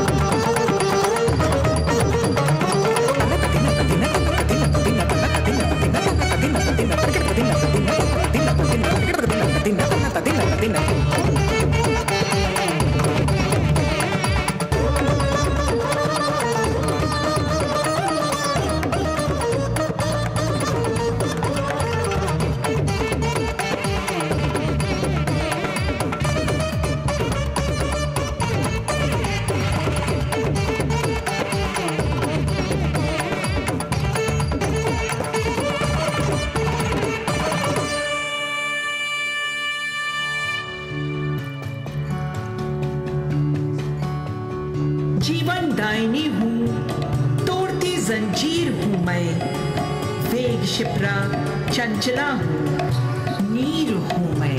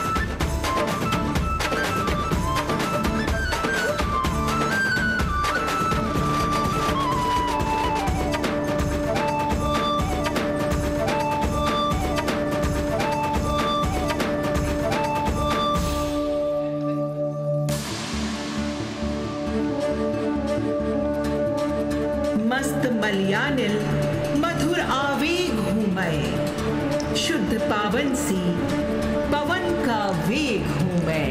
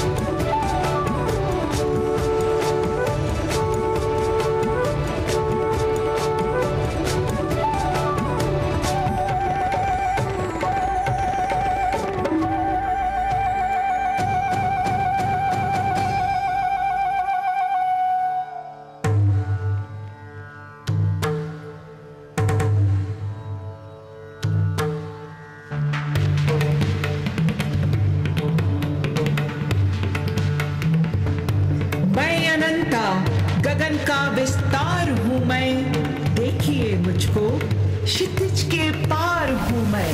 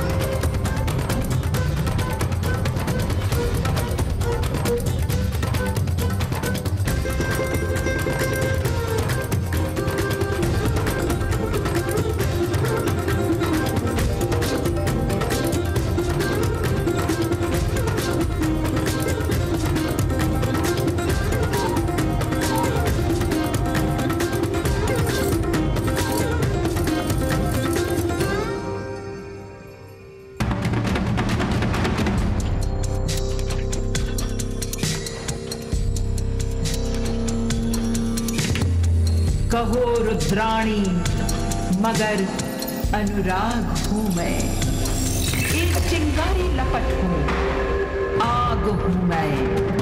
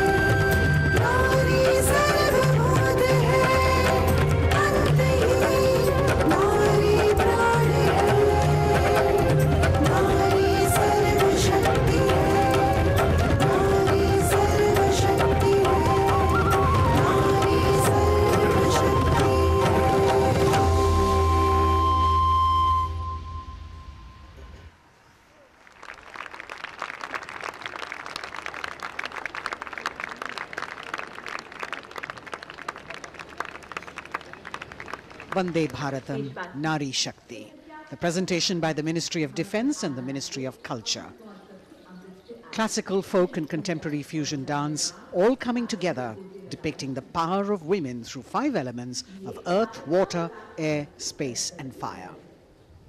As we reach the end of the Republic Day parade, the audience now all pumped up for the grand finale, and we're hoping that we will have the flypast as well as the daredevils from the chorus signals on their motorcycles, depicting their acrobatic skills and their aerobatic skills. The excitement is palpable as we strain our eyes to spot the headlights of the first rider from the Chorus Signals motorcycle ride display team, popularly called the Daredevils. The riders are volunteer dispatch riders who not only are proficient in their trade but are also a self-determined, mentally alert, physically fit batch with unmatched courage, stamina and precision in handling motorcycles. Rajpath पर जो कि पहले राजपथ था अब कर्तव्य का पथ बन चुका है, उस पर अब डेयरडेविल्स का आगमन हो रहा है जो आपको रोमांच से सराबोर कर देंगे, दांतों तले अंगुली दबाने पर मजबूर कर देंगे। सबसे पहले ओपनिंग सैल्यूट डेयरडेविल्स के द्वारा। Captain Ashish Rane saluting smartly on top of his 10.5 feet ladder. Precision to the split of a second that has all of us watching mesmerized by the kind of stunts that they will perform.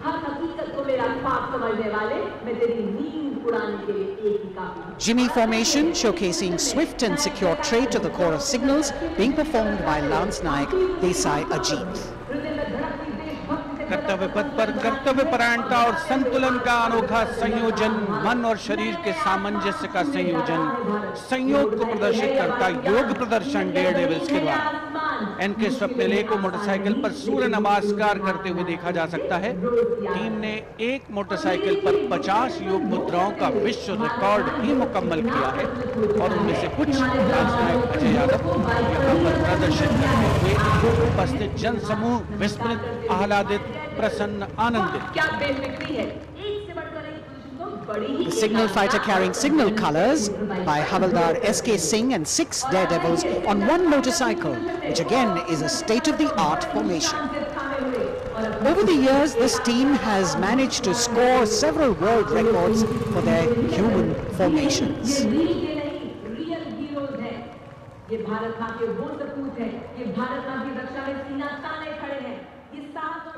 Behind the signal fighters, you've got the signal rocket formation with Naik Sumit Kumar Yadav and Naik Misal Gajanand, with 2 other daredevils in the daring daredevils formation. Signal rocket और उसके ठीक पीछे हम देख सकते हैं core of signals के Swift और सिक्योर जवान 18 फीट ऊंची लैडर पर विश्व रिकॉर्ड बनाते हुए ये बेमिसाल फॉर्मेशन हवलदार सुजीत मोंडल द्वारा बनाया जा रहा है। साहस, संतुलन और सतत अभ्यास का परिणाम। A difficult feat. You have to maintain speed, you have to maintain your balance and complete your maneuver in the stipulated time. A choreography that requires innumerable hours of practice and precision.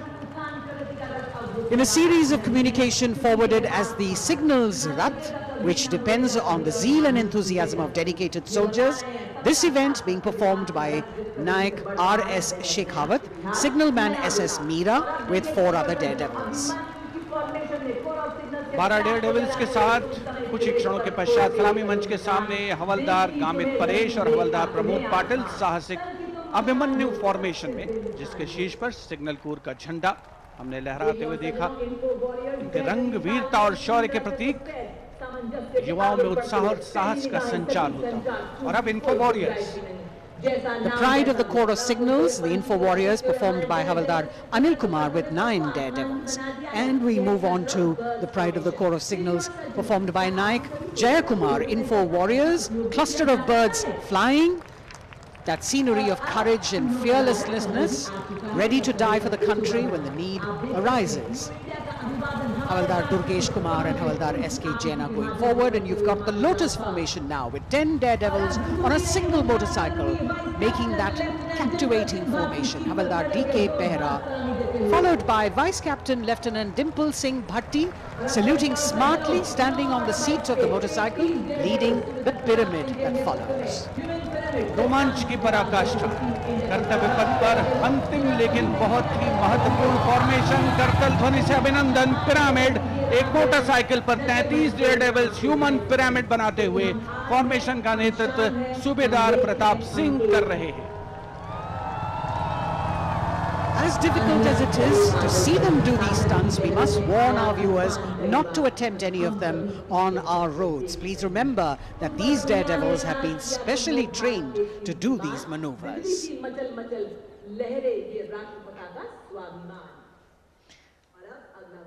Our daredevils, devilishly daring indeed, breathtaking formations, perfect balance, and really absolutely focused, seemingly effortless, but what practice goes into this. As we could see, the wind factor has definitely picked up, and here we have a wish in our hearts and a prayer on our lips that the cloudy day would clear up a little. We are really looking forward to the fly past, because after gravity-defying feats on the ground, we now await the grand finale of the Republic Day Parade. The Indian Air Force will present a breathtaking fly past. Precision at tremendous speeds will be on display today, and we will witness some thundering aerobatics done with professional precision. अब parade का सबसे रोमांचक पड़ाव आ चुका है। जांबाज जिनके करतब अभी हमने कर्तव्य पथ पर देखे, अब निगाहें आकाश की ओर, जहां से वायुसेना का फ्लाई पास्ट शुरू हो रहा है।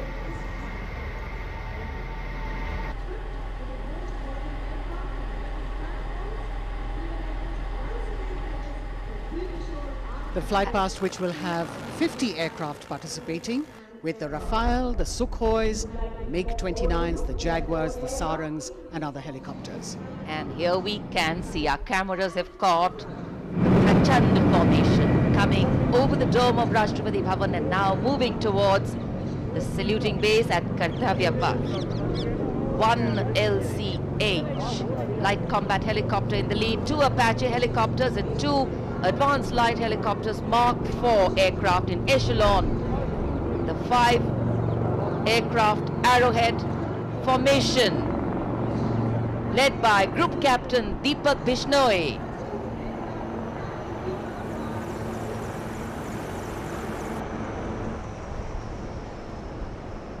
These are visual shots taken from the air, from the aircraft, giving you great perspective. And the next formation behind them from the direction of Rashtrapati Bhavan.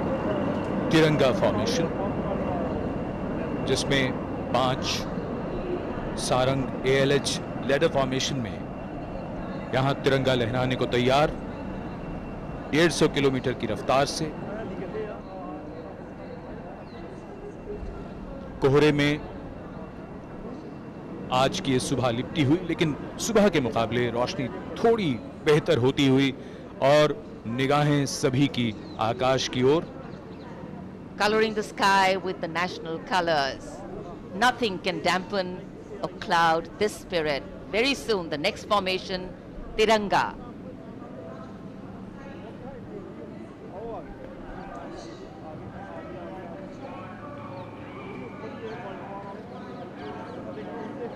पांच Sarang advance light helicopter 150 kilometre की रफ्तार से सलामी मंच के ऊपर से गुजरेंगे। So just to give you a perspective, historically flypasts have a special affinity with parades and form their aerial component, and the flypasts here at the Republic Day Parade have a way of imprinting themselves on the nation's memory. It's the form of an aerial salute. They show respect, display aircraft, and showcase flying skills as a form of entertainment to delight the public, and an expectant public waiting to be delighted. Expectant cameramen waiting to catch these birds in the air. The diffused glow of a chilly January morning, witnessing along with all present here the reaffirmation of our national identity, a nation on the move. Men, women, people, culture, creativity, all on the move. And here, the Indian Air Force wanting to redefine the sky space of movement. It's not an easy day to fly, particularly for a fly past, and all acrobatics or aerobatics are of course very, very challenging on days like this, but that's what national pride is all about. Rising to the challenge, and that's what our men and women in uniform are all about.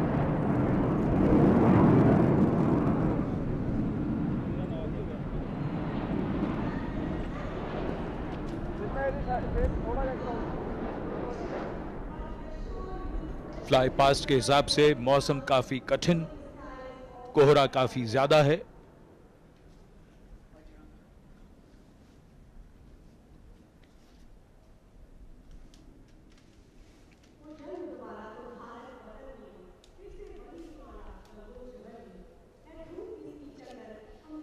So expectation, of course, writ large on faces as heads invariably at a slight sound turn skywards and the gaze searches for that glimmer of silver, a message which we would be wanting to send out to the future, that we see you.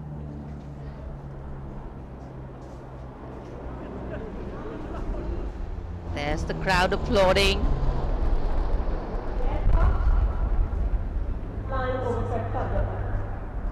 And we can see a part of the fly past going past. a deep desire in all the pilots not to disappoint. So notwithstanding the weather, they are trying to show aircraft in the air. मौसम काफी खराब होने के बावजूद, visibility बहुत कम है, उसके बावजूद वायुसेना के विमान सलामी मंच के ऊपर से गुजर रहे हैं।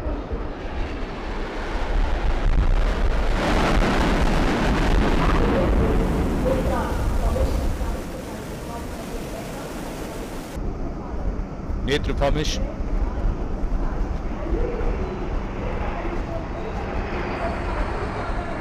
Airborne early warning and control विमान AEWNC 4 रफाल एरो फॉर्मेशन में 415 किलोमीटर की रफ्तार के साथ।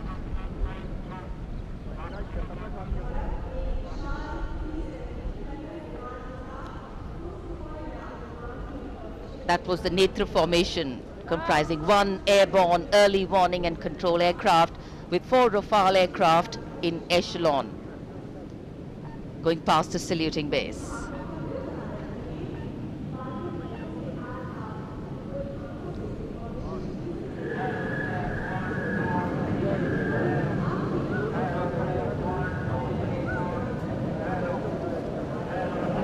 The Indian Air Force traditionally has been presenting the fly past on all Republic Days, and here we have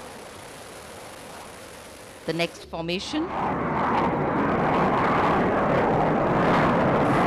The beam formation, comprising 1 C-17 aircraft with 2 Sukhoi 30 aircraft in echelon, streaming fuel and flying past over the National War Memorial.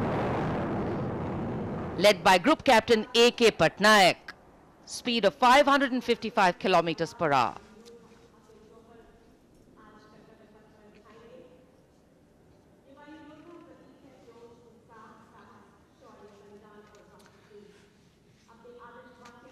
Fly past के लिए ये सभी विमान देश के अलग अलग airbase से उड़ान भरकर यहां आते हैं और उसके बाद सलामी मंच के ऊपर से गुजरते हैं।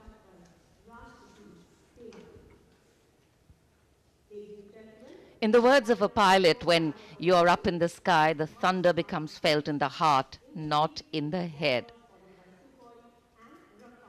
And it is, of course, through fly-pasts that ceremonial and national pride also imprint themselves on a nation's memory.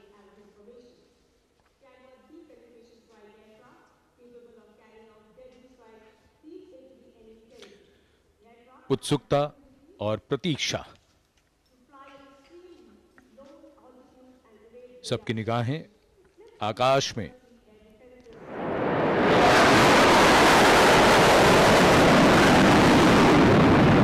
For any national celebration to have true meaning, its reasons need to be lived collectively.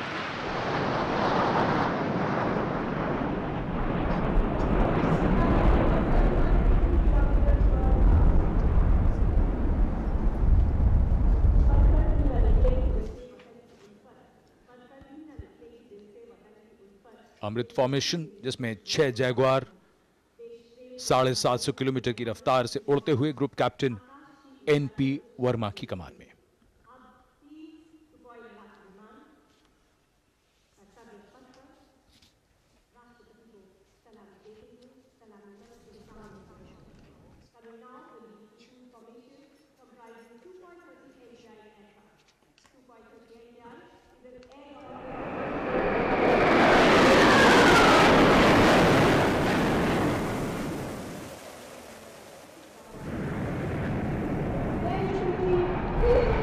This is the Trishul formation.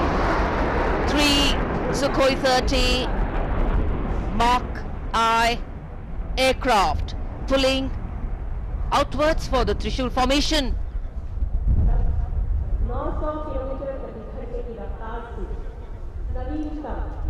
Group captain A Dhankhar, जो त्रिशूल formation के साथ थे, wig formation में यहां से उड़ान भरते हुए गए सलामी मंच के ऊपर से। 750 किलोमीटर की रफ्तार।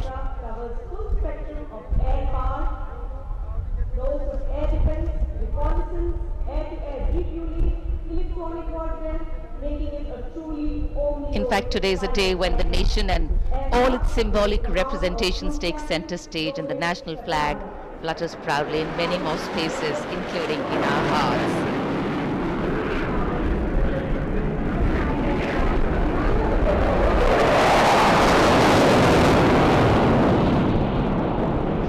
गूंजता हुआ आकाश, रफाल 900 किलोमीटर की रफ्तार से उड़ते हुए।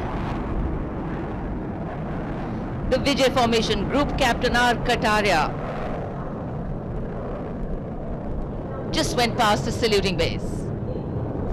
The thunder can of course be felt over here. One of the sounds we've all been waiting for. But of course, the fog has dampened the fly past a little.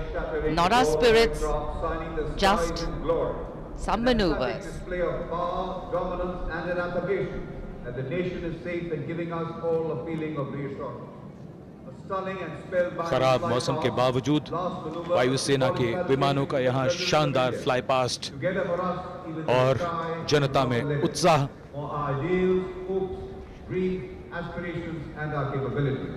I think that's the most beautiful part of operations. The coming together of all of us over here, that by itself is spirit elevating. Republic Day celebrations are often also reflective in nature. Today we not only pay homage to soldiers who exhibited acts of bravery, many of them singularly daring and way beyond what was thought possible, but we also recognize that times are changing, that context, science, techniques and art of war are also changing. With the nature of threats to national security changing, the handling of these need to change too. And today our armed forces have shown us not only armed power, but also very, very well-trained manpower, valor and daring. Today, as much as in physical acts is required in courageous decision-making too in times of crisis. And today, as the President's bodyguard come to escort the Chief Commander of the Armed Forces back to her residence, we reaffirm our confidence in our armed forces as they exhibit their focus on maintaining the quality of their rank and file, equipment and technology to remain positioned and prepared to deal with any situation existing or emerging. राष्ट्रपति अंगरक्षक सलामी मंच के सामने अपना स्थान लेते हुए The Commandant's President's bodyguard will shortly give the word of command for the national salute. All ladies and gentlemen are requested to rise for the national anthem of India.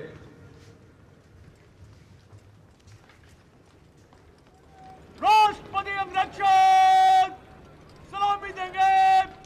राष्ट्रीय salute Madhya take.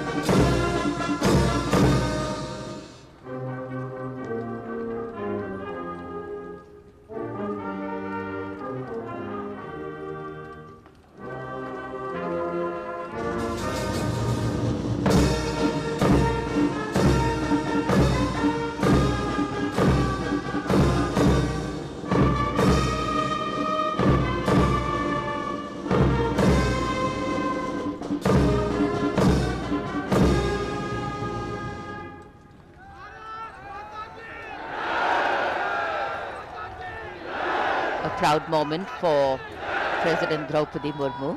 This is her first Republic Day as President and Chief of the Armed Forces, the Supreme Commander.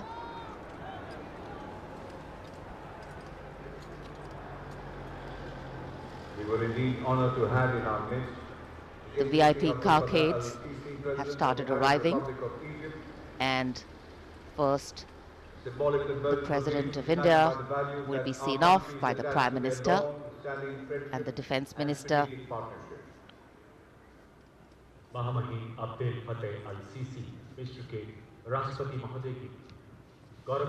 Days like today offering us possibilities to step out of our routine lives and touch this wondrous fusion of mind, heart and spirit that define our nationhood.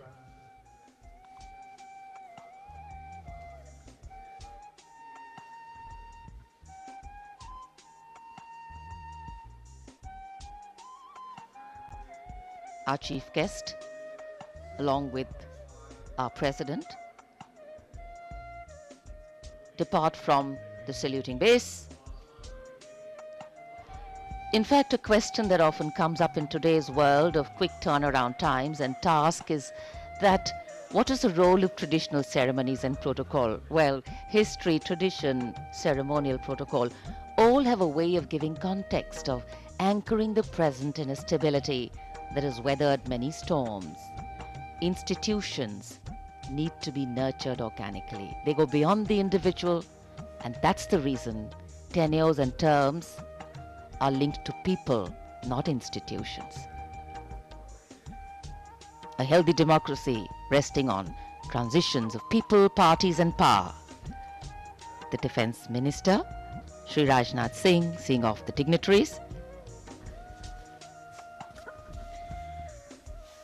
माननीय राष्ट्रपति जी और हमारे मेहमान मिस्र के महामहिम राष्ट्रपति प्रस्थान कर रहे हैं अब कर्तव्य पथ से। भव्य गणतंत्र दिवस समारोह यादगार बनता हुआ गणतंत्र का उत्सव अपने सबसे निखरे हुए रूप में देश और दुनिया के सामने है। भारतवासी गर्व करें ऐसा शानदार समारोह। विदेशी मेहमान प्रफुल्लित, अपार गौरव और प्रेरणा के अनेक पल भावनाओं की एक एल्बम सी बन गई है। माननीय राष्ट्रपति प्रस्थान कर रहे हैं।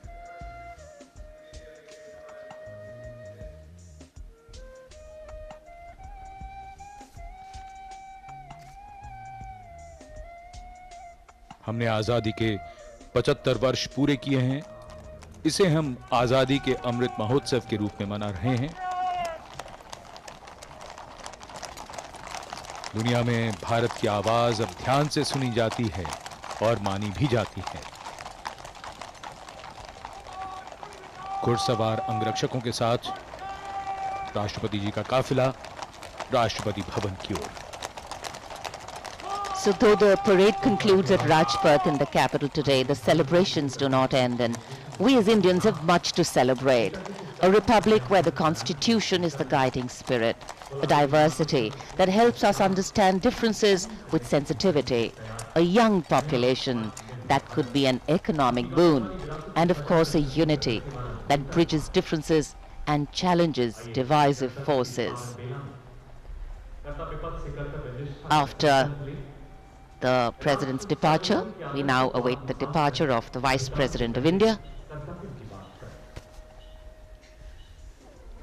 भारत की राष्ट्रपति माननीय श्रीमती द्रौपदी मुर्मू और 74वें गणतंत्र दिवस के मुख्य अतिथि मिस्र के राष्ट्रपति महामहिम अब्दुल फतेह अल सीसी समारोह पूर्वक प्रस्थान कर चुके हैं। कर्तव्य पथ के ऊपर रायसीना पहाड़ी की ओर अग्रसर होता हुआ ये काफिला इस वर्ष की गणतंत्र दिवस परेड कई मायनों में खास रही है, यादगार रही है।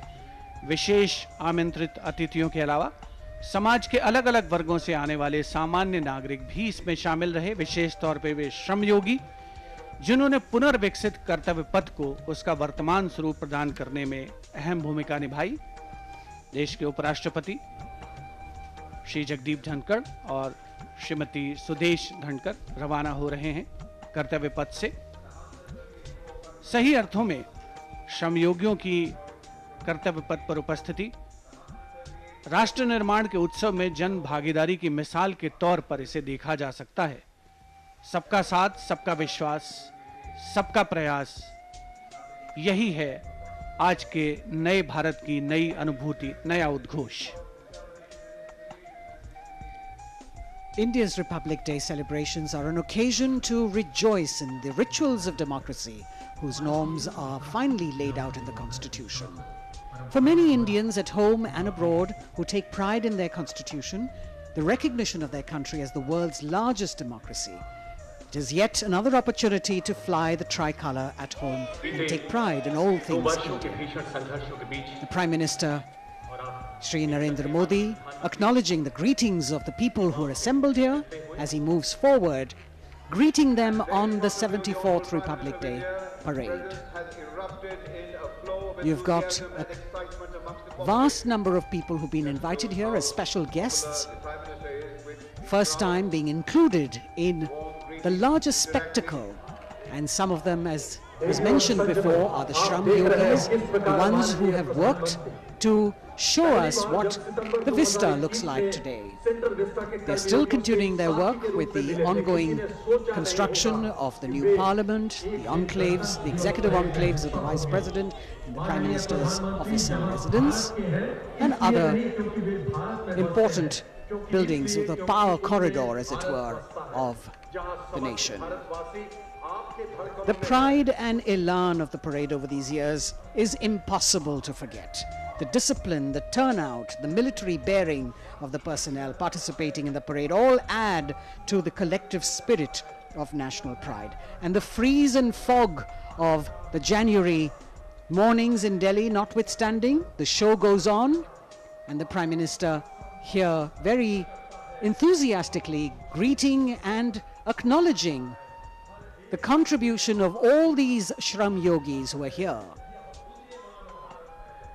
Street vendors, milk vendors, people who are all helping us in making a life and contributing to the nation.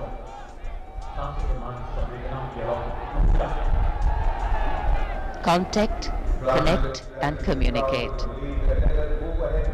The mantra of governance, Prime Minister Narendra Modi reaching out, waving out in more ways than one to all present here. What an exciting moment for all of them to see their Prime Minister so close up.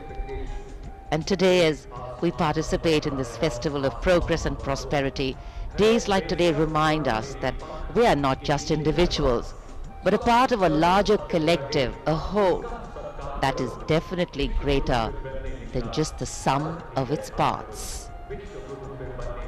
People, cornerstone of organic renewal. The Prime Minister recognizing this, acknowledging this, and greeting the people on the 74th Republic Day celebrations.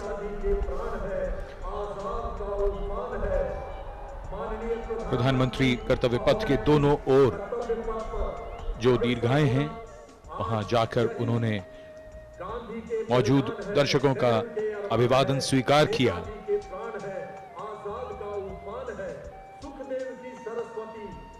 और इस यादगार गणतंत्र दिवस समारोह को और भी यादगार बना रहे हैं उन सभी लोगों के लिए जो यहां आए और प्रधानमंत्री को इतने नजदीक से वो देख रहे हैं।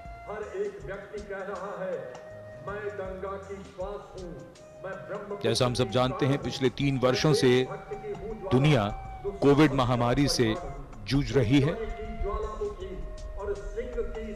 पिछले वर्ष के मुकाबले इस बार हालात अब बेहतर हैं और जिस तरह की लड़ाई भारत ने कोविड के खिलाफ लड़ी है, उसका उदाहरण दुनिया भर में दिया जाता है। हमने दुनिया का सबसे बड़ा टीकाकरण अभियान चलाकर 220 करोड़ से भी ज्यादा खुराकें दी हैं और इस समय जब हम बात करें इस समारोह को मनाने की, तो बिना कोविड प्रतिबंधों के हमने अपना ये उत्सव आज मनाया है। In the recent past, despite the pandemic years, the country has witnessed resurgence in all sectors with the launch of numerous schemes by the government to highlight ease of living, ease of business and digitalization towards a holistic growth of the country. The Honorable Prime Minister, Shri Narendra Modi, still acknowledging the greetings and cheers of the people here who still want to reach out and convey to him their pride and happiness in celebrating this magnificent parade.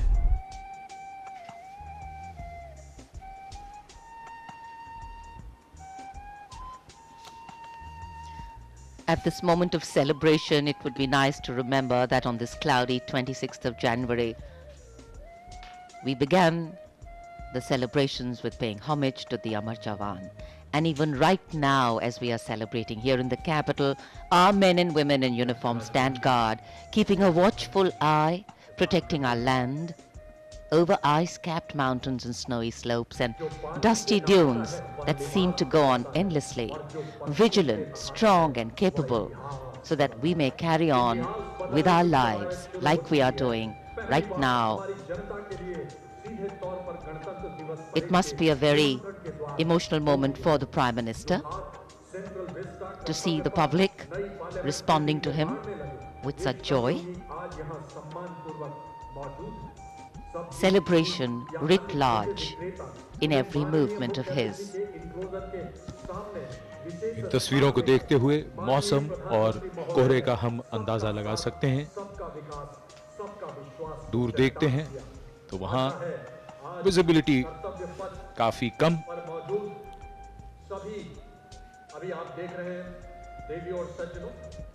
लेकिन फिर भी आज जिस शानदार गणतंत्र उत्सव के हम सब गवाह बने, वो हम सबको याद रहेगा, हमारी यादों में बसा रहेगा। प्रधानमंत्री प्रस्थान कर रहे हैं कर्तव्य पथ से।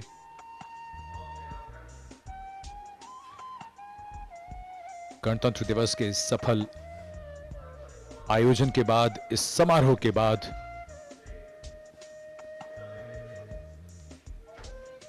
सीधे सपाट रास्तों में मोड़ कभी कभी बदलाव की धुरी बन जाते हैं। देश और व्यक्ति की यात्रा में सही मार्ग का चयन भविष्य तय कर देता है। हमें गर्व है कि हमने वक्त की उंगली को थामा है। अब विकास पथ ही कर्तव्य पथ है। गणतंत्र दिवस की अनेक शुभकामनाएं। जय हिंद। 最後までご覧いただきましてありがとうございます。テレビ東京の経済ニュース、経済番組をもっと見たいという方は、こちらの画像をクリックして動画配信サービステレ東BIZにアクセスしてください。どうぞよろしくお願いいたします。